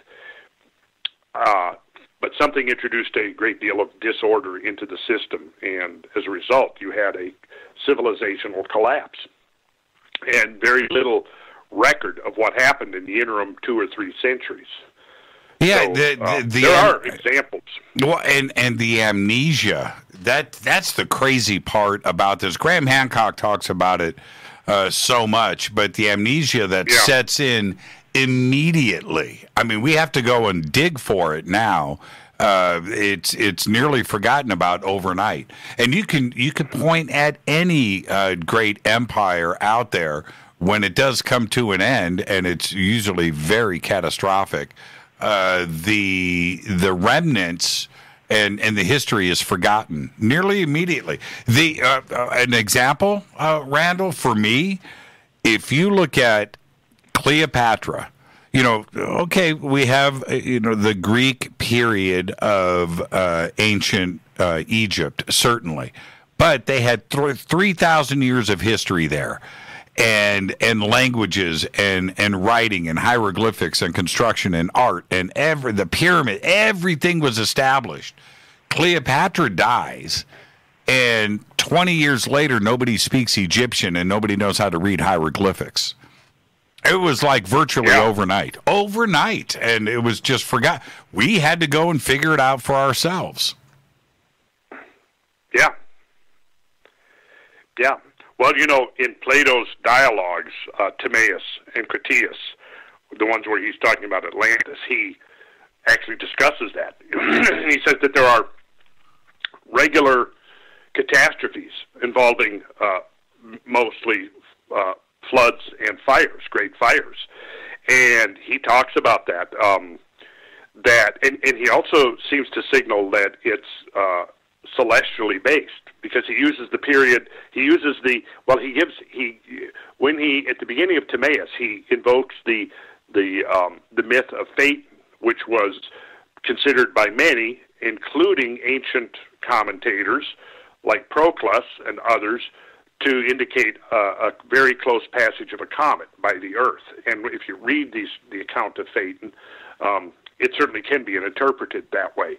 And Plato opens his dialogue of Atlantis, his story of Atlantis, by invoking the myth of Phaeton.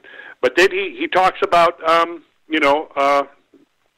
that there being a regular succession of catastrophes brought about by these various agencies, and then he points out that as a result of this, here's a quote.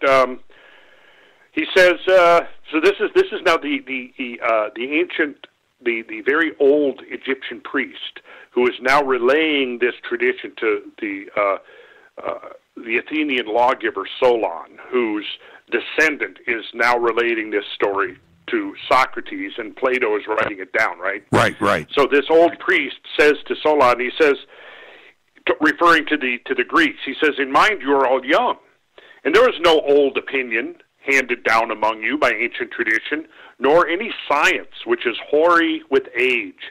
And I will tell you the reason for this. There have been, and will be again, many destructions of mankind arising out of many causes. The greatest have been brought about by the agencies of fire and water." In other words, great fires and floods. And then he goes on and he says, "There is a story which even you have preserved, that once upon a time, Phaeton, the son of Helios, having yoked the steeds of his father's chariot, but because he was not able to drive them in the path of his father, burned up all that was upon the earth, and was himself destroyed by a thunderbolt. Now," Plato says, "this has the form of a myth, but it really signifies a declination," which means a declining, a moving downward. It really signifies a declination of the bodies moving around the earth and in the heavens, and a great conflagration of all things upon the earth, recurring at long intervals of time. And I have before me, right here on my desk, a number of studies that have come out in the last 2 or 3 years, overwhelmingly documenting that at the onset of the Younger Dryas, there were, in fact, global firestorms. Now, Plato. Going back to our point and what we were talking about earlier, we need to know what happened in the past so we can prevent it now. And the expansion, especially, Randall, for me, what we have done since 1995, it has never been like this throughout history. the giant leaps that we have made since 1995 willy-nilly, without concern, without any just let's get it done.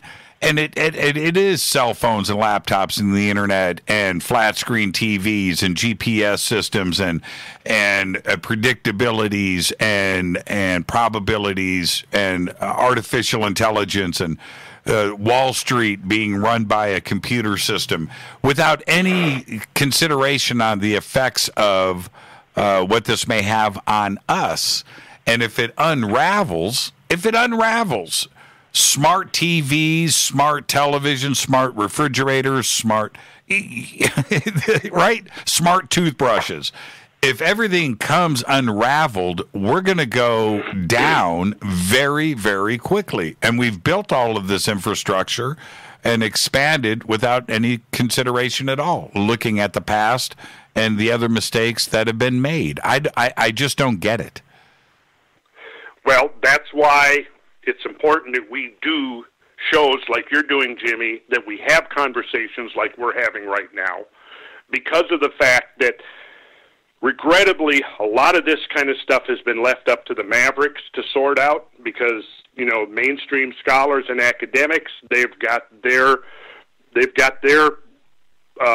purview of the world, and up until recently, it has not included things like the collapse of civilizations. It has not included looking at ancient records as if there's any credibility to them, like what I just read to you. Right. Is generally all considered to be.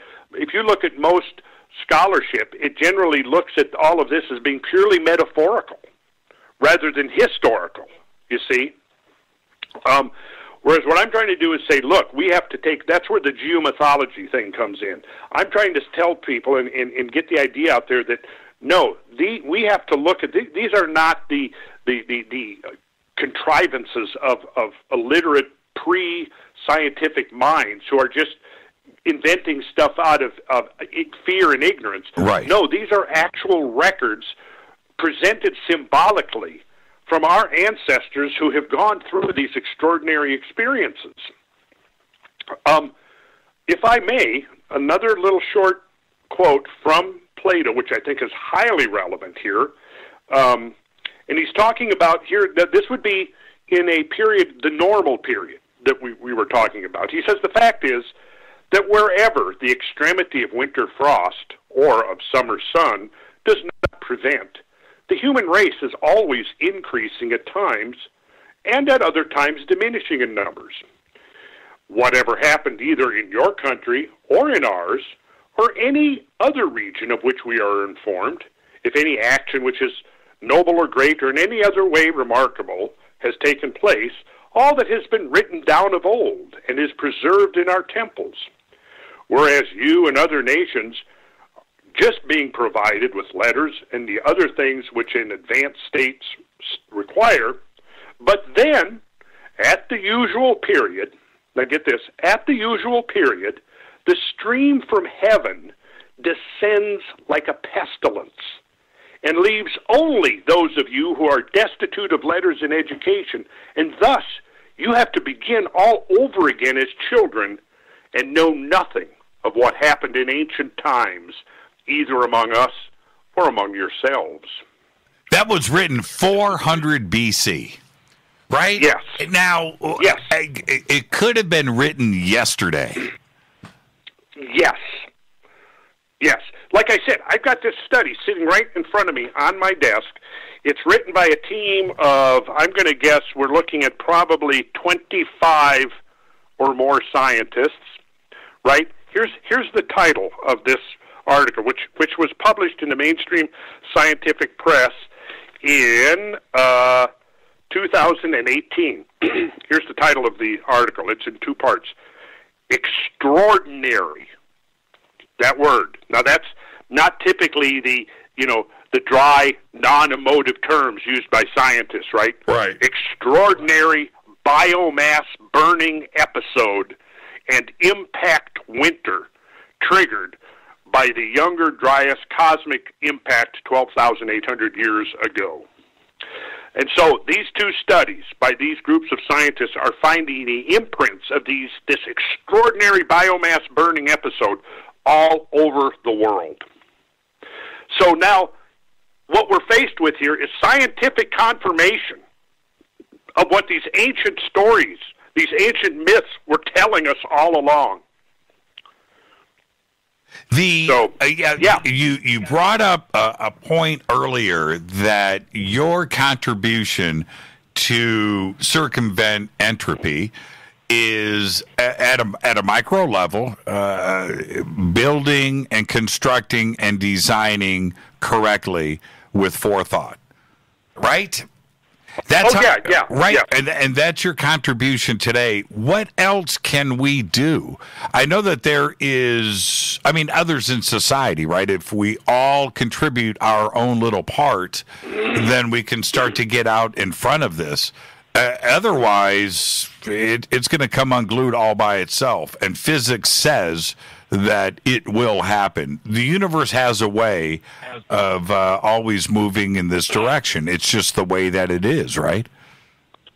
Well, how do businesses survive in a challenging economy? They diversify. Life does the same thing. This is how life has increased its probabilities of not succumbing to the effects of entropy, is by diversification. When we look back at these catastrophes, one of the things we learn is that the diversity of life may be reduced.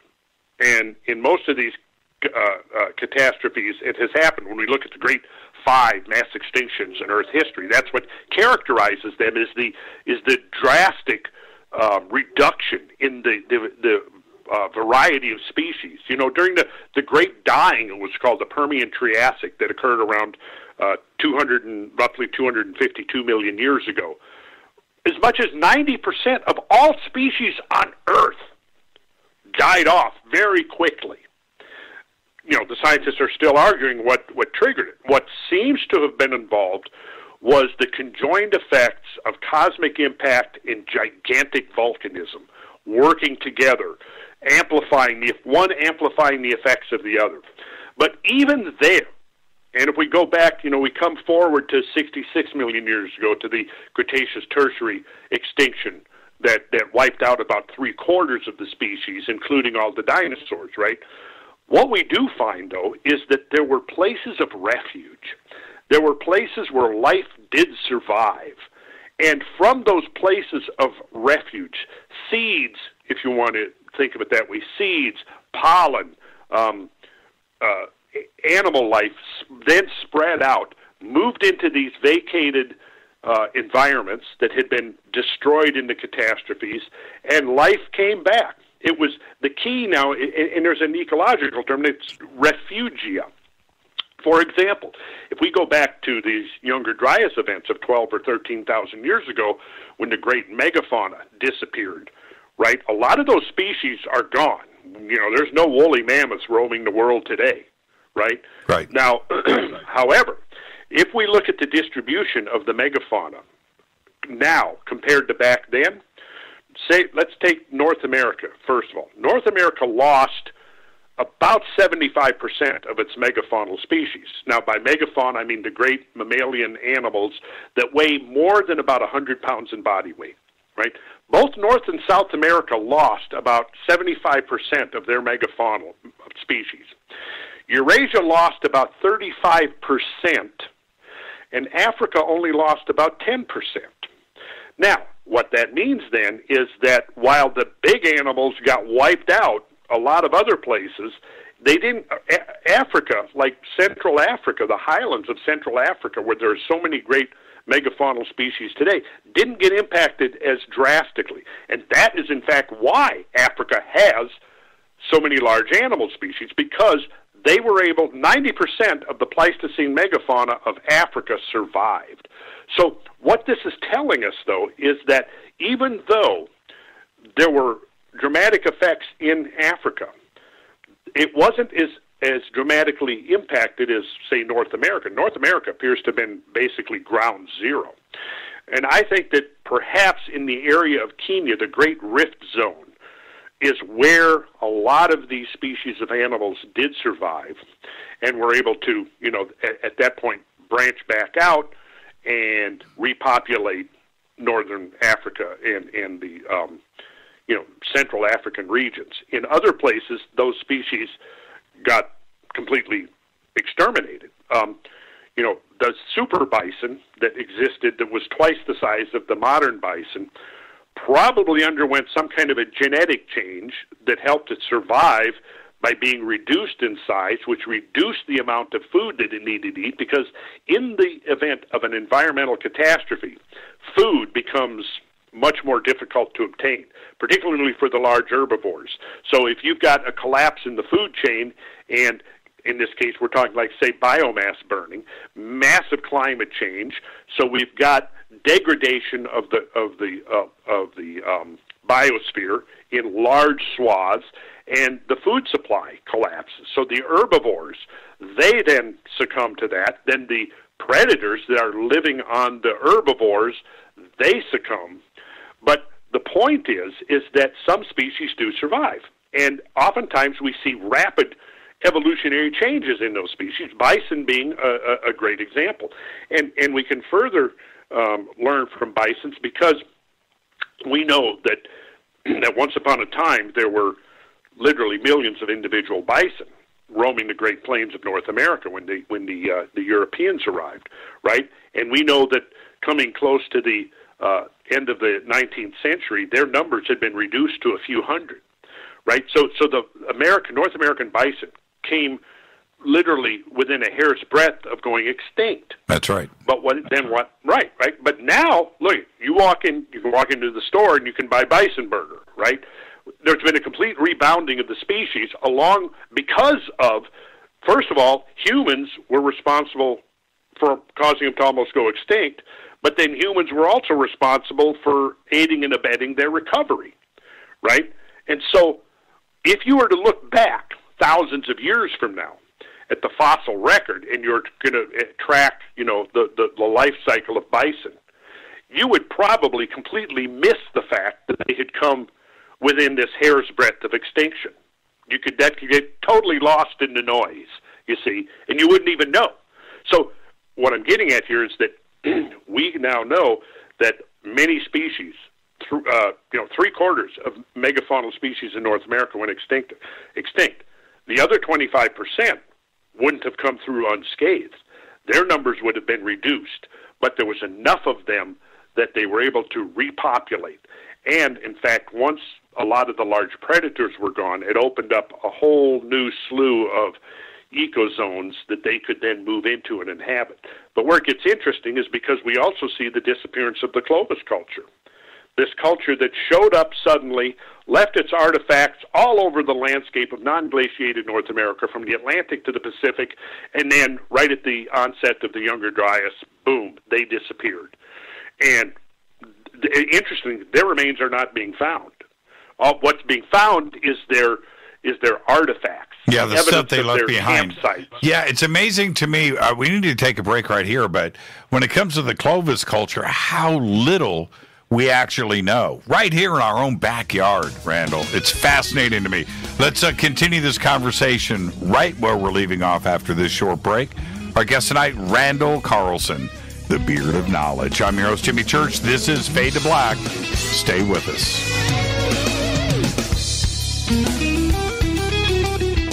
Hi, everybody. This is Rob Halford, the Metal Guard, on JimmyChurchRadio.com.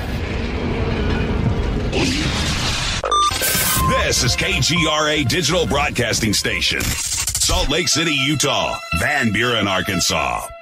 Why is it we're not very good with our health regimen until it's too late? We don't put oil in the car until the engine blows up. When the body's out of balance, your health is not so good. Give your body some love. Log on to GetTheT.com. That's GetTheT.com. Try our Life Change Tea, which cleanses you from harmful intruders. A clean colon is one of the ways to bring the body in balance. We also carry organic supplements to help you get where you need to go. So do your body a favor. Log on to GetTheT.com. That's GetTheT.com. You can even visit our sales page to save some dough. Does anybody call money dough anymore? Anyway, if you're looking for short, helpful health tips, go to YouTube and punch in Health Matters Now. That's Health Matters Now. So, log on to getthetea.com, shop, get balanced, then learn some cool tips at Health Matters Now. You'll be glad you did. That's getthetea.com. Your contact for current news and trending topics. KGRAradio.com. This is Jimmy Church of Fade to Black, and I only drink Fade to Black blend coffee from Rivermoon. Just click on the Rivermoon Coffee banner at jimmychurchradio.com. Promo code F2B Blend. So are you tired of being tired? Well, then it's time to get the tea. Hey, it's Lisa here to tell you about this all-natural, all-organic tea I've been drinking that has had great results for over 20 years. It's called Life Change Tea, and it's specially formulated to help detoxify and cleanse your kidneys, liver, colon, and blood all at once. The colon is one of the most ignored organs in the human body. The faster that waste is eliminated from the body, the less time that waste sits in our intestines, spreading toxins to our bloodstream.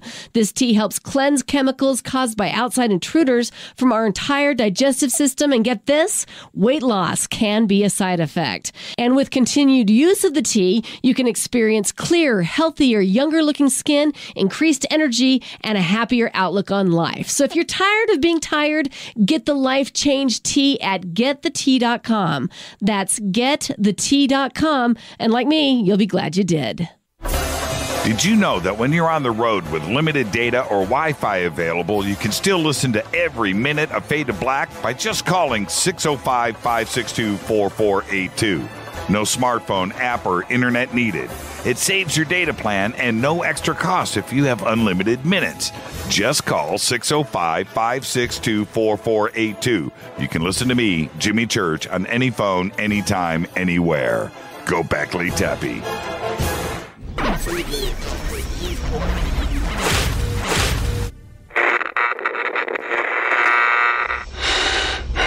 You want to know a secret?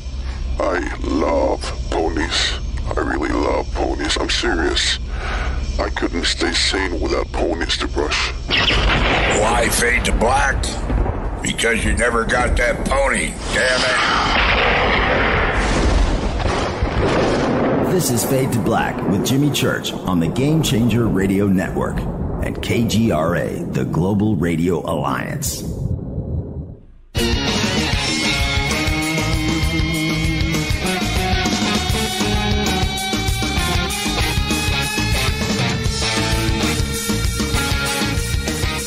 Welcome back, Fade to Black. I am your host, Jimmy Church. Our guest tonight, Randall Carlson, talking about entropy.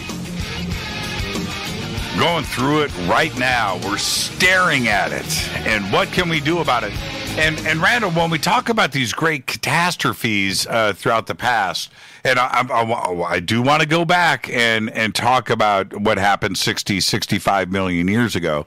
But looking at us today with the ice caps melting and we're watching these giant ice shelves and icebergs just collapse into the oceans, and we can see the removal of these glaciers that have been so permanent around the world, literally disappearing overnight.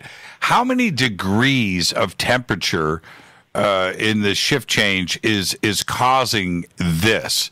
Today, with the shutdown of factories and transportation and automobiles and boats and things that have caused some of this temperature change, is it enough for our scientists to go and look at the data and say, hey, wait a minute here. If we cut back somewhat, we can reverse this and kick it back a few degrees? Or is it too much for us to handle? Do you have any idea what kind of temperature change we're talking about? Yeah, I mean, we've since the end of the Little Ice Age, we've seen a temperature increase of about 1 degree to 1.5 degrees. But the glaciers that presently occupy mountain valleys, right, are not as permanent as people believe they are. I have dozens of studies here in my archives looking at the expansion and contraction of glaciers throughout the Holocene, which is the last 11,600 years. Right. It's quite extraordinary how dynamic they have been. There have been major recessions of glaciers before this. Hold on for a second. That weren't man-made. That weren't caused. No, we're not man-made. Absolutely not man-made. Okay. Or man-caused, yeah. Man-caused. Man-caused, human-caused. Right, Man-caused. exactly. Most likely due to solar effects. I think that's going to emerge to be I think the sun is going to emerge to be a much bigger player in global temperature change on Earth than it has been given credit for. Again, there are dozens and dozens of studies looking at the effects of the sun and how positive feedback effects might amplify small changes in solar radiative output, and that could cause significant climatological changes on Earth. And we do know that throughout the Holocene, there have been major glacial fluctuations before. A lot of the glaciers, for example, now that are receding in the Alps, I'll just cite that as an example. As they're melting back, what's happening? As they're melting back, they're revealing landscapes that had for the last 500 years or so had been under the glaciers, under the ice.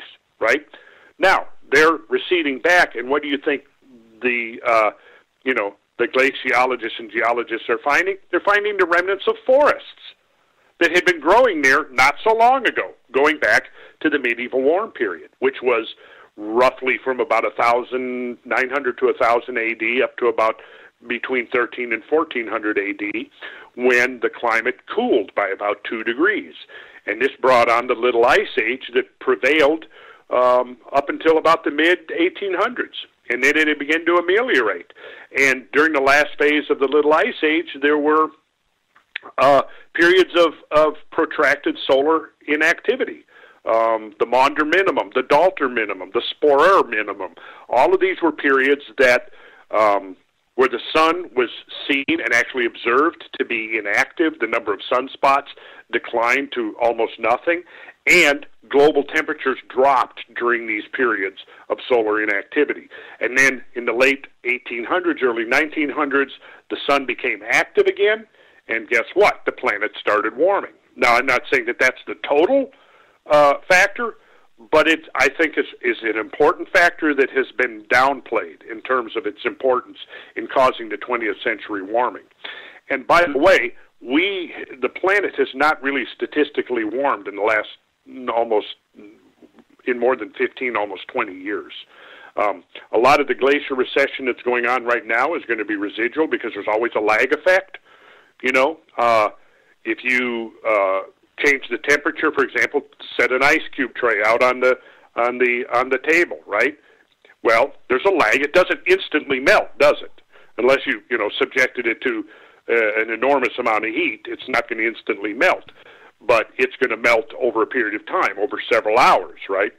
And so we've got basically, I think we're seeing a lag time, and it's interesting when we're talking about ancient civilizations, and this is something I've written about extensively, is that we see civilizations prospering during periods of global warmth and declining during periods of global cooling, because it follows, and it's really pretty logical. We can go back to the year 536 AD, which is considered to have been the coldest year of the last 2,000 years, right?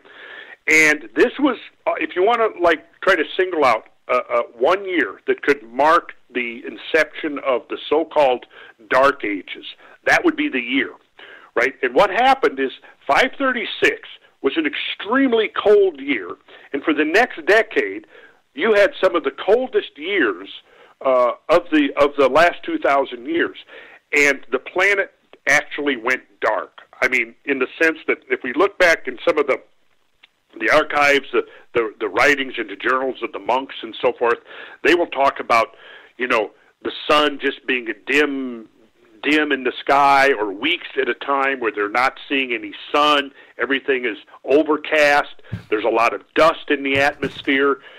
And it now does appear that we've got this bimodal effect going on.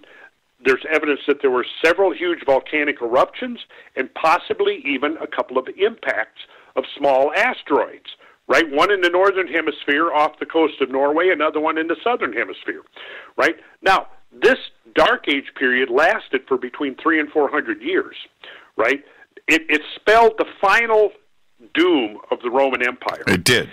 And yes, and because of this cold weather, you had a succession of agricultural collapses. So food became in very short supply. People began to starve. Because of the malnutrition, their immune systems got weak, right? So this cold came on suddenly in 536 A.D. 6 years later, in 542 A.D., you had the onset of the Justinian plague that wiped out at least a third the population of Europe. Now, that period of cold and dark, like I said, lasted for 300 to 400 years. Then between 900 and 1000 A.D., the planet began to warm. A lot of the studies will suggest and support the idea that this 300-year period of global warmth was actually warmer than today. It's called the medieval warm period. Because of the warming period, the growing season extended by roughly a month. And you had prolific crops. Because of the warming, oceans began to outgas CO2. Well, the type of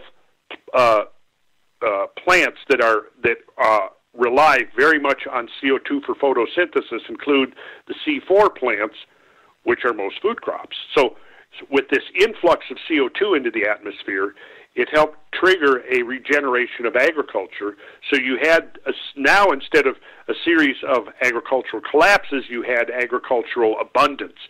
So and it was during this period of time that Greenland, because the ice had retracted in Greenland and the planet had warmed, now you had the Scandinavians going and farming on the west coast of Greenland, where, when the Little Ice Age came on, that returned to permafrost, right? So during this period of abundance and warmth, you had increase in human population, increase in human lifespan, decrease in infant mortality, and because of the surpluses, you now were able to have a growth in human population, and guess what? By the mid-1100s, you now had enough people that could be organized into this grand and magnificent cathedral building era that lasted for 150 years, from about 1150 to the early 1300s. Then look what happened. Early 1300s, between about 1315 and 1340, the onset of the Little Ice Age, which appears to have coincided with a period of solar inactivity, and you had now the medieval warm period came to an end. You had cold come back. You had a succession of agricultural failures. You had starvation, right? And then what happened? People got weak, and come to 1340s, you had the bubonic plague. Wiped out a third of the population of Europe. That was the end of the cathedral building era, and now for the next 500 years, we were in and out of the Little Ice Age until about 1850 or so. And we have been coming out of the Little Ice Age basically for the last 150 years. The glaciers that we're seeing contracting within the last 50 years really started contracting 150 to 170 years ago. 100 years before we were pumping CO2 into the atmosphere in any significant amounts. Right. So what is happening is there's this tendency now, mostly driven by politics, to ignore the natural forces. Which brings us back to an idea I was hitting upon before the break, this idea of diversification. And this is one reason why I'm such an advocate for a vigorous space program and establishing beachheads of human activity in space. Because if in the case of a global catastrophe, which is far more possible than most people even think at this point, that would be one way of preserving diversity. I mean, I would like to see bases on the moon, right? I would like to see us become a spacefaring civilization that can explore the entire solar system, that can actually harvest the asteroids, the dangerous Earth-crossing asteroids that could trigger global collapse, global catastrophe, which are the most likely candidate, actually, for what would trigger a global catastrophe is an asteroid impact. Asteroids are going to be about 10 times more likely to impact, say, than a comet, unless the comet disintegrated and littered the inner solar system with the debris of its disintegration. And much of that debris would actually be indistinguishable from asteroids. But you see, we are now in a position. I look back when I was a kid, let's say in grade school, when we first started venturing into space. Because when I was born in 1951, we had no presence in space at all, right? By the time I got to adolescence, we were making the first forays into space. Okay, 1961, John F. Kennedy comes along and says we're going to get to the moon by the end of the decade. Right now, I know a lot of people think that it's all a big hoax. I've looked into that. We could talk about that in a future show. I don't believe it's a hoax for many reasons. But in any case, what happened? We have a very significant presence in space. However, that's vulnerable because of what I mentioned earlier, this Carrington level event. If that was to occur again, like what happened in 1859, and was actually even a little more powerful, it could knock out our electrical systems on a global scale. This would be a real challenge for us if that happened again. So we need to be developing technologies that can actually resist geomagnetic storms and solar storms. This is all within our technological capabilities. We are also now in a position where we are about a decade away. If we had the will, we could be literally within a decade or two harvesting asteroids. And interestingly and ironically, the asteroids that would be the easiest to harvest are the ones that are the most dangerous because they're the ones that are Earth crossers and come the closest to Earth. We could perhaps do the entire process robotically without even sending people. I don't know if that would be which kind of systems actually evolved if we set our minds to it. I don't know at this point. That's wide open. But we could be doing it. That's the point. If we don't do this, because this is one of the points I've been hammering on literally for 20 years now, we are sitting ducks in a cosmic shooting gallery. No doubt. And we could talk extensively about the number of near misses we've experienced in the last decade or two is ramping up into the hundreds. Right? At the same time, astronomers are discovering that the near-Earth space is much more densely populated than anybody had imagined. Right? Geologists are discovering that the entire planetary surface is pockmarked with the scars of these cosmic events. And so, between the two, and then we've got the record of the legacy of mythology and the stories of old that are confirming and telling us the same stuff. We've got the archaeological records that are showing us that, yes, civilizations have collapsed suddenly. We've got the paleontological records that are telling us that species have suddenly collapsed and disappeared, right? Why is this happening?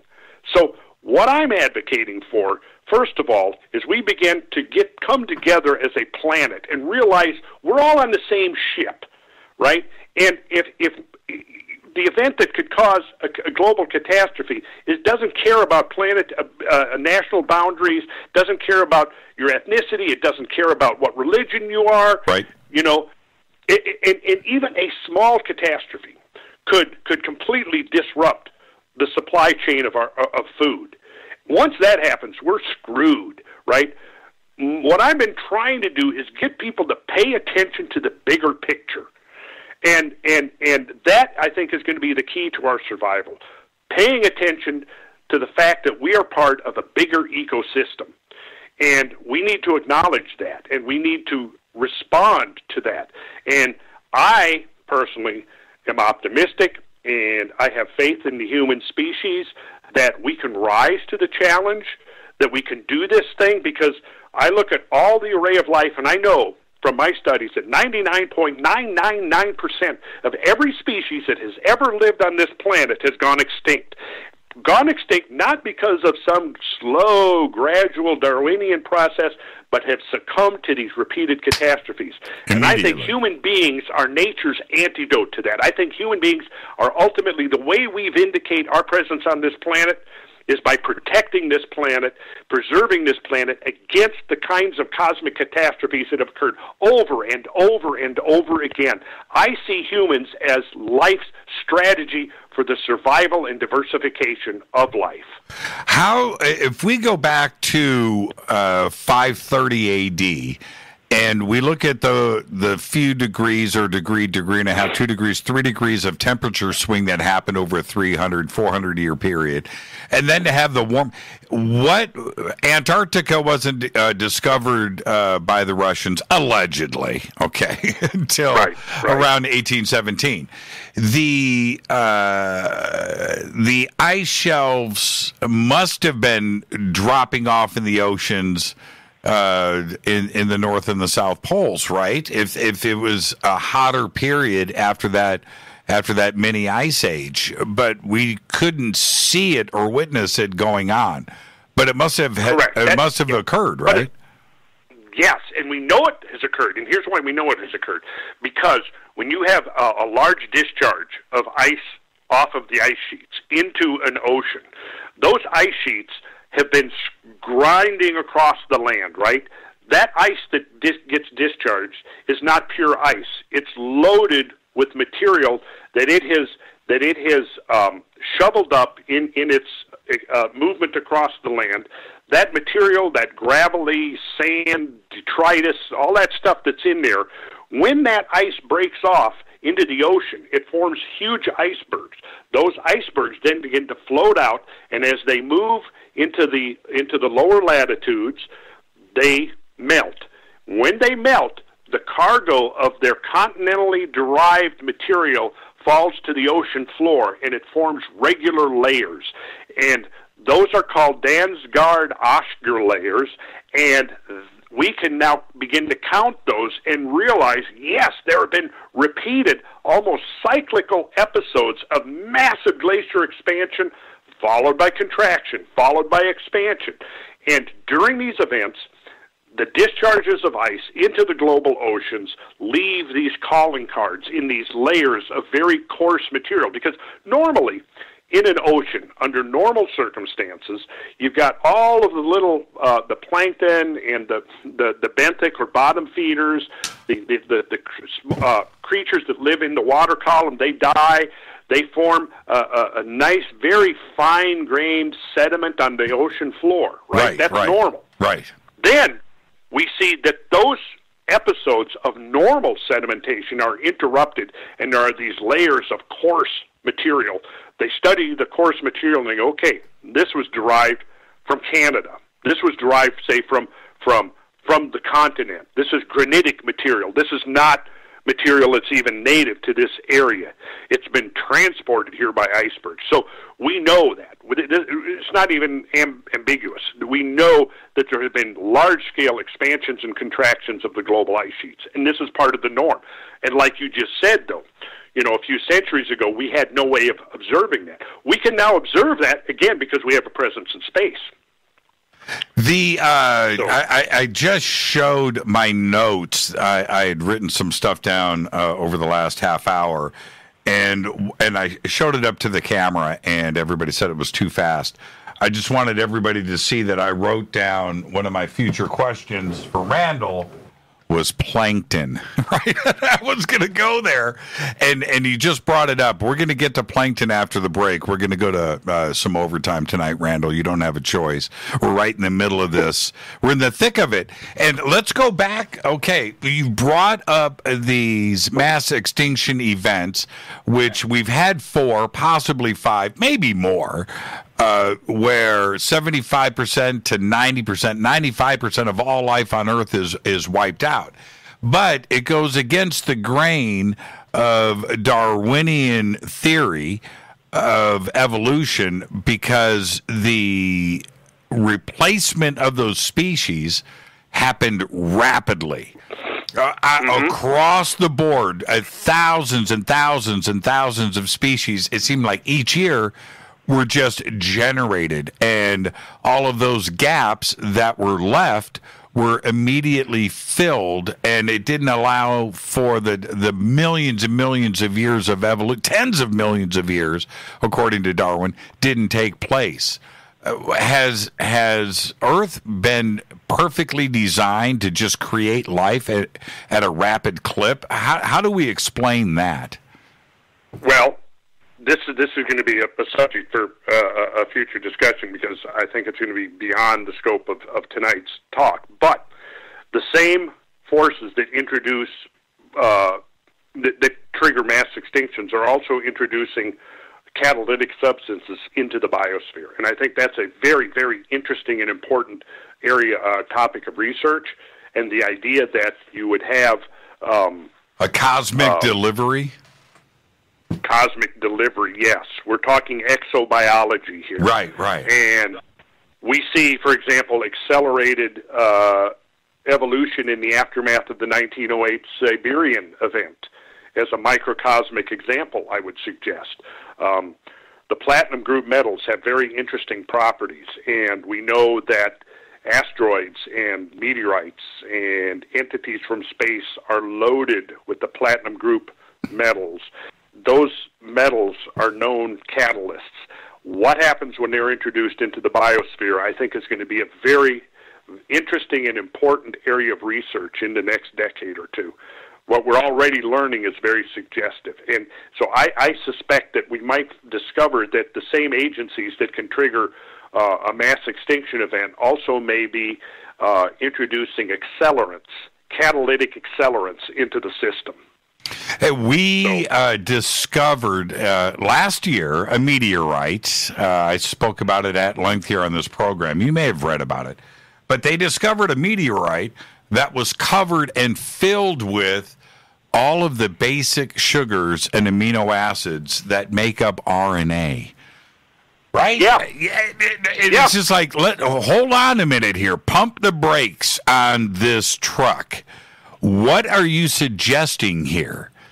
RNA is part of the universe? It's just floating around?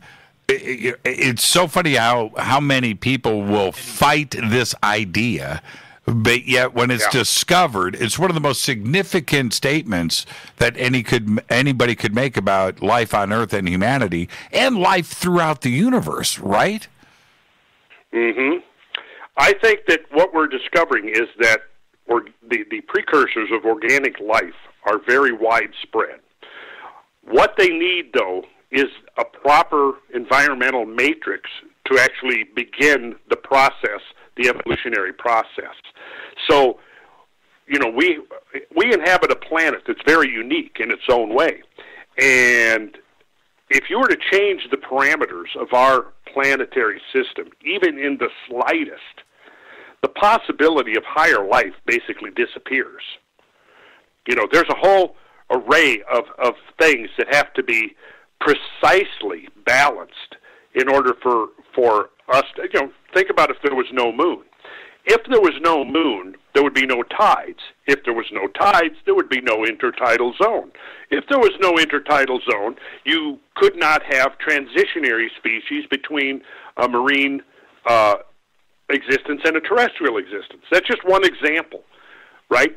If the outer planets if their masses and their distances were adjusted even a small amount, what would happen then is the ability of transferring comets from the zones in deep space like the Kuiper disk would disappear. Because, as it turns out, the planets happen to be just precisely arranged with the precise distances and precise masses that would be needed in order to create as it's been called, a cosmic bucket brigade that could now begin to deliver comets from the outer zones into the inner solar system, where they could now begin to disintegrate and pollinate, if you will, the inner solar system with their exotic materials that they're carrying in their deep frozen matrix. Yeah, and I find it interesting. We got to take a break right here, but I find it interesting how we thought that our solar system was unique with its moons and the amount of planets, where now we're discovering solar systems are just part of the evolution of the universe. It is the construction. You have a star, you have the dust that is around it, and the gravity will build those planets at those orbits anyway. It's just the way that it is. It's perfect. We'll be right back. Our guest tonight, Randall Carlson. I've got the question of the night staged. What is it? You're going to find out when we come back. Stay with us. Fade to Black, Randall Carlson. More after the short break. Stay with us. Hey, what up, y'all? It's your girl Vivica Fox here, and you are listening to my boy, Jimmy Church, on JimmyChurchRadio.com. Despite popular opinion, reading a book will not make you smarter. But listening to Jimmy Church will. This is Jimmy Church of Fade to Black, and I take Life Change Tea supplements every single day. It's what I do. Click on their banner at JimmyChurchRadio.com. When you take the beans from Central America with dashes of Indonesian and African mixed in and then roasted to the dark side of Fade to Black, you create the ultimate brew of fringe. Introducing the Fade to Black blend from River Moon Coffee. Yes, River Moon's darkest customized roast was created for the love of Fade to Black. The alchemy of masterful roasting and smoking the beans is in every sip of this full-bodied, dark Java. I need my coffee dark, deep, with distinct bittersweet chocolate highlights, just like the bunker. Leaning further into the darkness of the roast is Fade to Black blend from River Moon Coffee.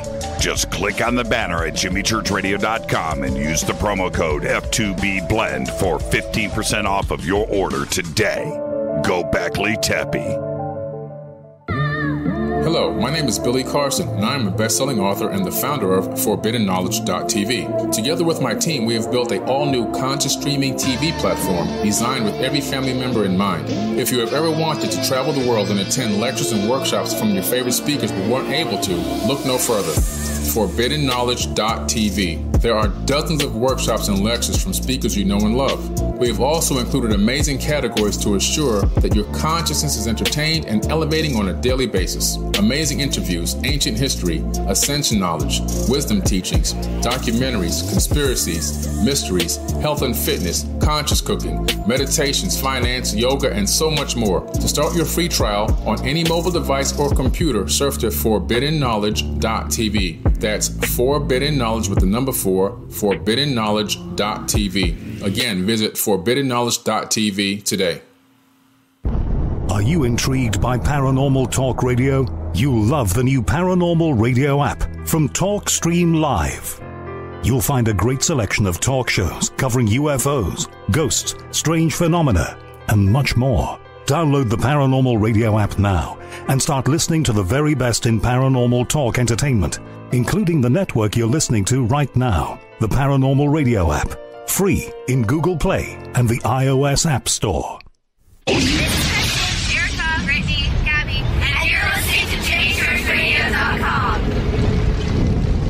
It's not a lifestyle we chose. We were born this way. KGRARadio.com.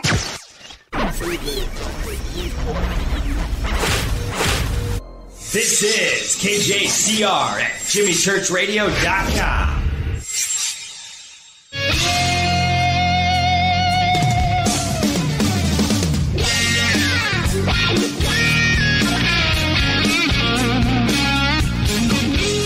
Welcome back. It is overtime with Randall Carlson. I want to thank Randall in advance for allowing me to set him up for overtime tonight. Randall, you saw it coming, though, didn't you? You're like... Well, I suspected as much, Jimmy. I don't want to let this go. That we, until very recently, we thought that we were very unique, that the solar system was unique, and we're finding out that it's actually the norm throughout the universe. Multiple planets around their sun is just a natural thing to have happened since the Big Bang. And we may not be as unique as we thought for all of these years. Well, we may not, but on the other hand, we may be, because to the extent that I have been able to study, and I guess I need to be about 4 people so that I can study everything that I would like to study in this lifetime. But what I'm seeing is that there are solar systems with planets, yet the planets, for whatever reason, would not necessarily be suitable habitats for higher life. For example, one of the more recent ones had a large Jupiter-sized planet that was relatively close to an Earth-Sun distance, 1 astronomical unit. But clearly a planet of that size, the only thing that might live on it would be, slugs with that much gravity. When you begin to look at the Earth system, what you realize is that there's a very, very narrow range of parameters. If you increase the mass of the Earth too much, well, then, again, you have the difficulty to get to higher life forms. You might have life. You might have, microbial life, no problem. But for the evolution of higher species, if you double or triple the gravity of Earth, that becomes very problematic. Likewise, if the Earth was, say, a little bit closer to the sun, it would probably get too warm. If it was a little bit farther away, we'd go into basically a permanent global ice age. Well, then, just like, there might be life under the ice on Europa, but we're not seeing higher life. We're not, seeing life that can actually come out and build a civilization. What I think we're seeing, actually, what I think we're learning from these other worlds that we're discovering is that the likelihood of those worlds being inhabited with civilizations at this point is probably unlikely because, and I mentioned earlier just the very fact of the presence of a moon. I mentioned the tides. Well, if you didn't have the moon acts like a flywheel on the Earth.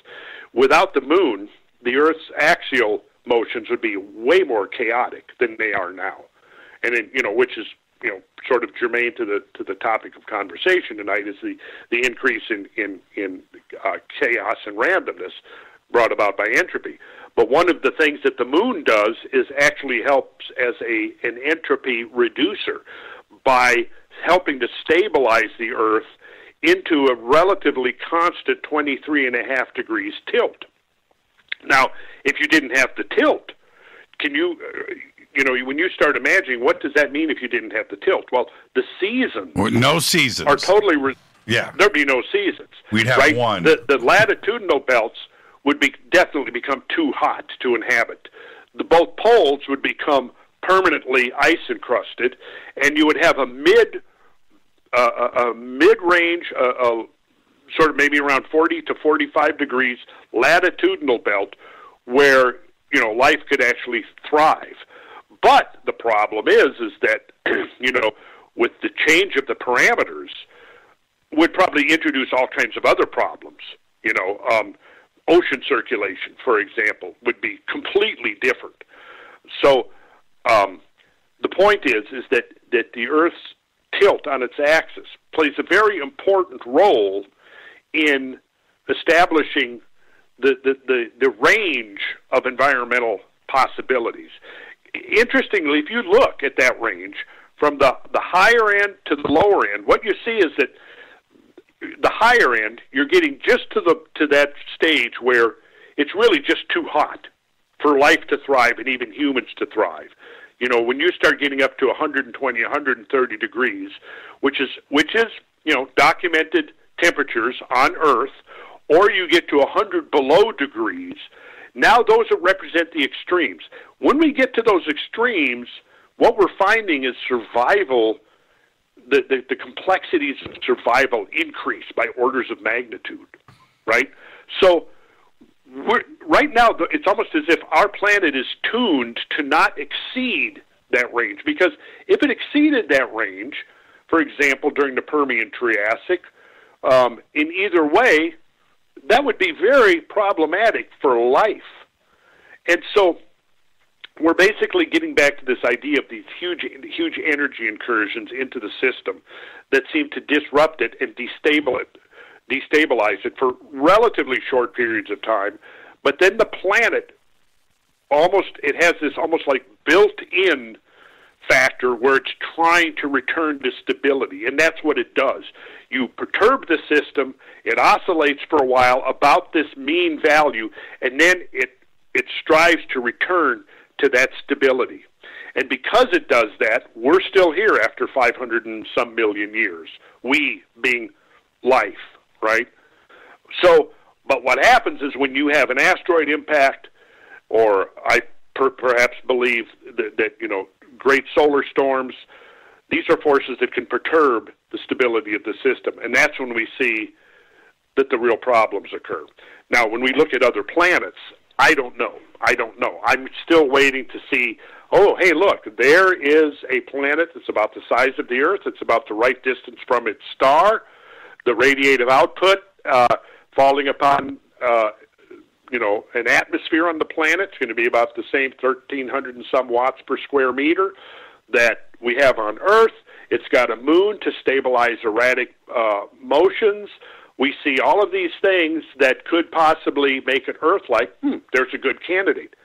So far, we haven't seen that, though. What we've seen is a lot of different kinds of planets in a diverse array of solar systems, but we haven't really seen anything where the parameters are so similar to the Earth that it's likely that there would be life there like we know it on Earth. Except for the announcement that I made earlier tonight, which is... Oh, well, gosh, get me up to date. Here we go. Astronomers have discovered a potentially habitable Earth-sized exoplanet 300 light years away. Out of the 2,681 exoplanets spotted by NASA's Kepler Space Telescope between 2009 and 2018, this one is the most similar in size and potential temperature to our own planet. The planet has been dubbed Kepler 1649c.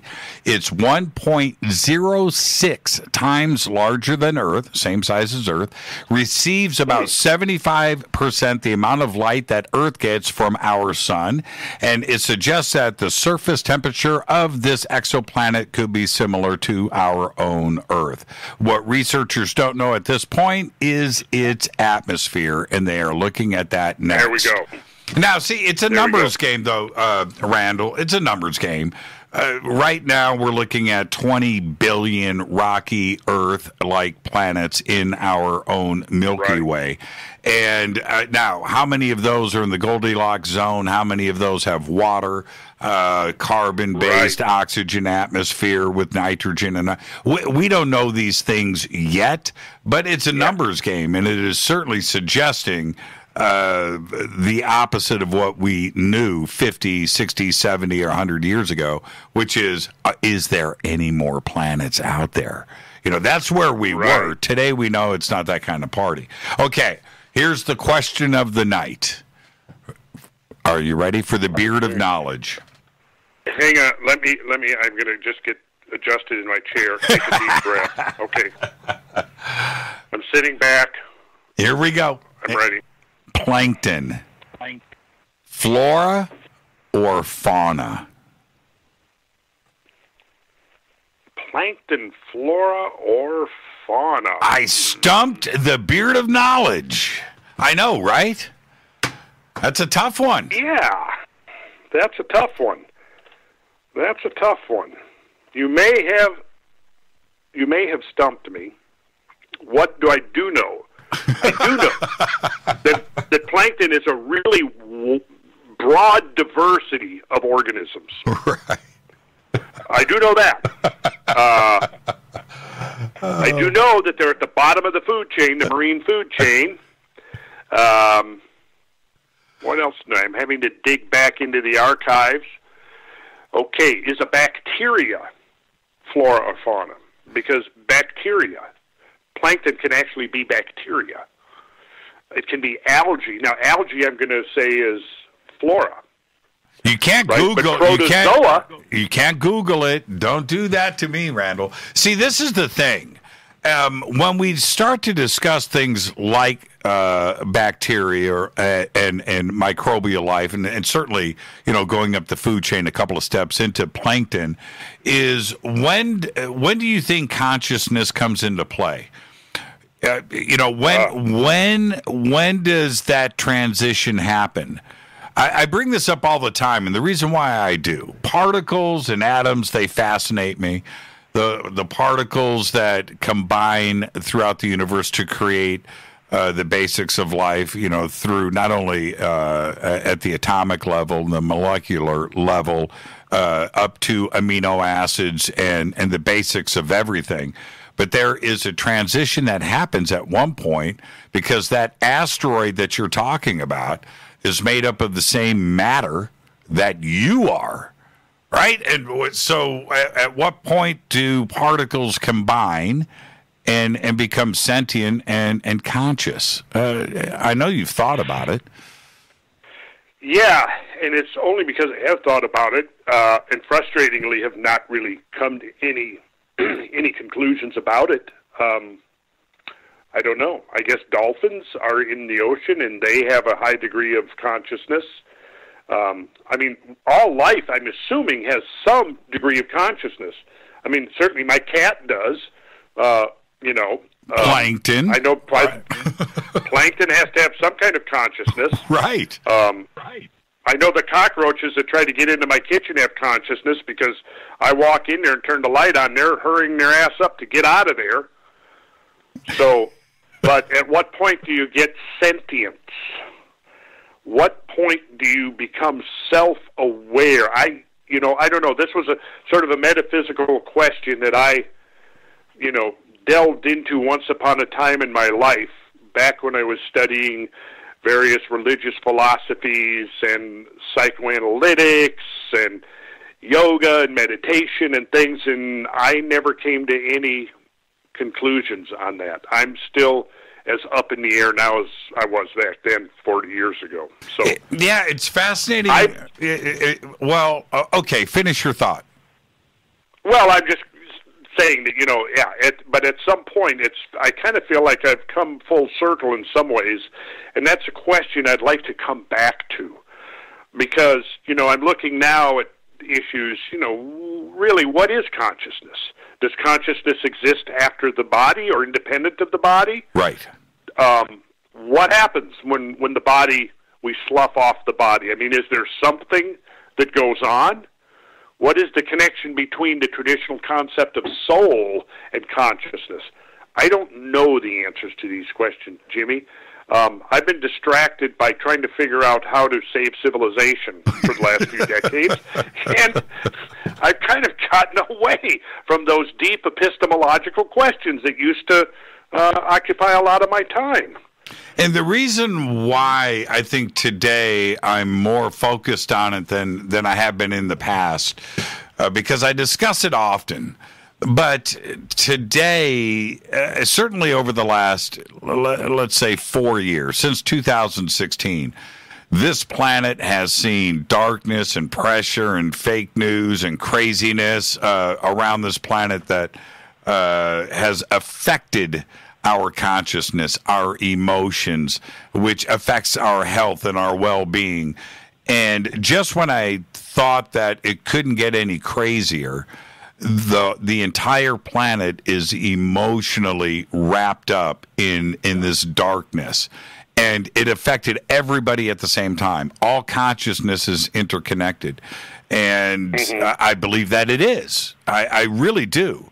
And today, we have been forced into wondering what is going on a global scale with our brothers and sisters on this planet. And I think that consciousness now has never been more important, and what is actually going on. And it's a good point for us to just stop and take a deep breath and collect where we are and where we need to go and how to move forward, just like you're saying. How do we save this planet, right? Mm-hmm. And, in January, February, the Department of Defense was planning huge war games right on the border of Russia. Putin was planning a response. 18,000 troops were going to be transported over to participate in all of that. Hey, those war games, those confrontational, tension-building war games got canceled. So there's some upside to this. You know, my thing is I've all along been come on, all you war makers, let's get together and realize that we can take the machinery of war and we can transform it. We can metamorphosize it into the machinery of expanding into the cosmos, and we will discover there that the resource base of materials, raw materials and energy is so inconceivably vast that we could bypass the need for conflict over resource control, because that's ultimately what's at the, yes, religion will drive it, but ultimately what is driving conflicts, wars, is ultimately control of resources. And when we look back at the Younger Dryas, in the aftermath of that, you know, as Maria Gimbutas has documented extensively in some of her work, is that for about 3,000 or 4,000 years, there doesn't appear to be any or virtually no evidence of human conflict. You know, the tools in that were being built or created appear to be not including weapons of war. The communities that were being formed didn't have moats or embattlements. There were no palisades to suggest that they were fighting off an enemy. And really, see, that makes sense, because once you understand that the human population bottlenecked in the Younger Dryas, and that there was a whole, basically, planet rearranged with new habitats that were largely unoccupied, and now nature is making this rapid recovery in the climatic optimum, as it's called, that came in the wake of the Younger Dryas.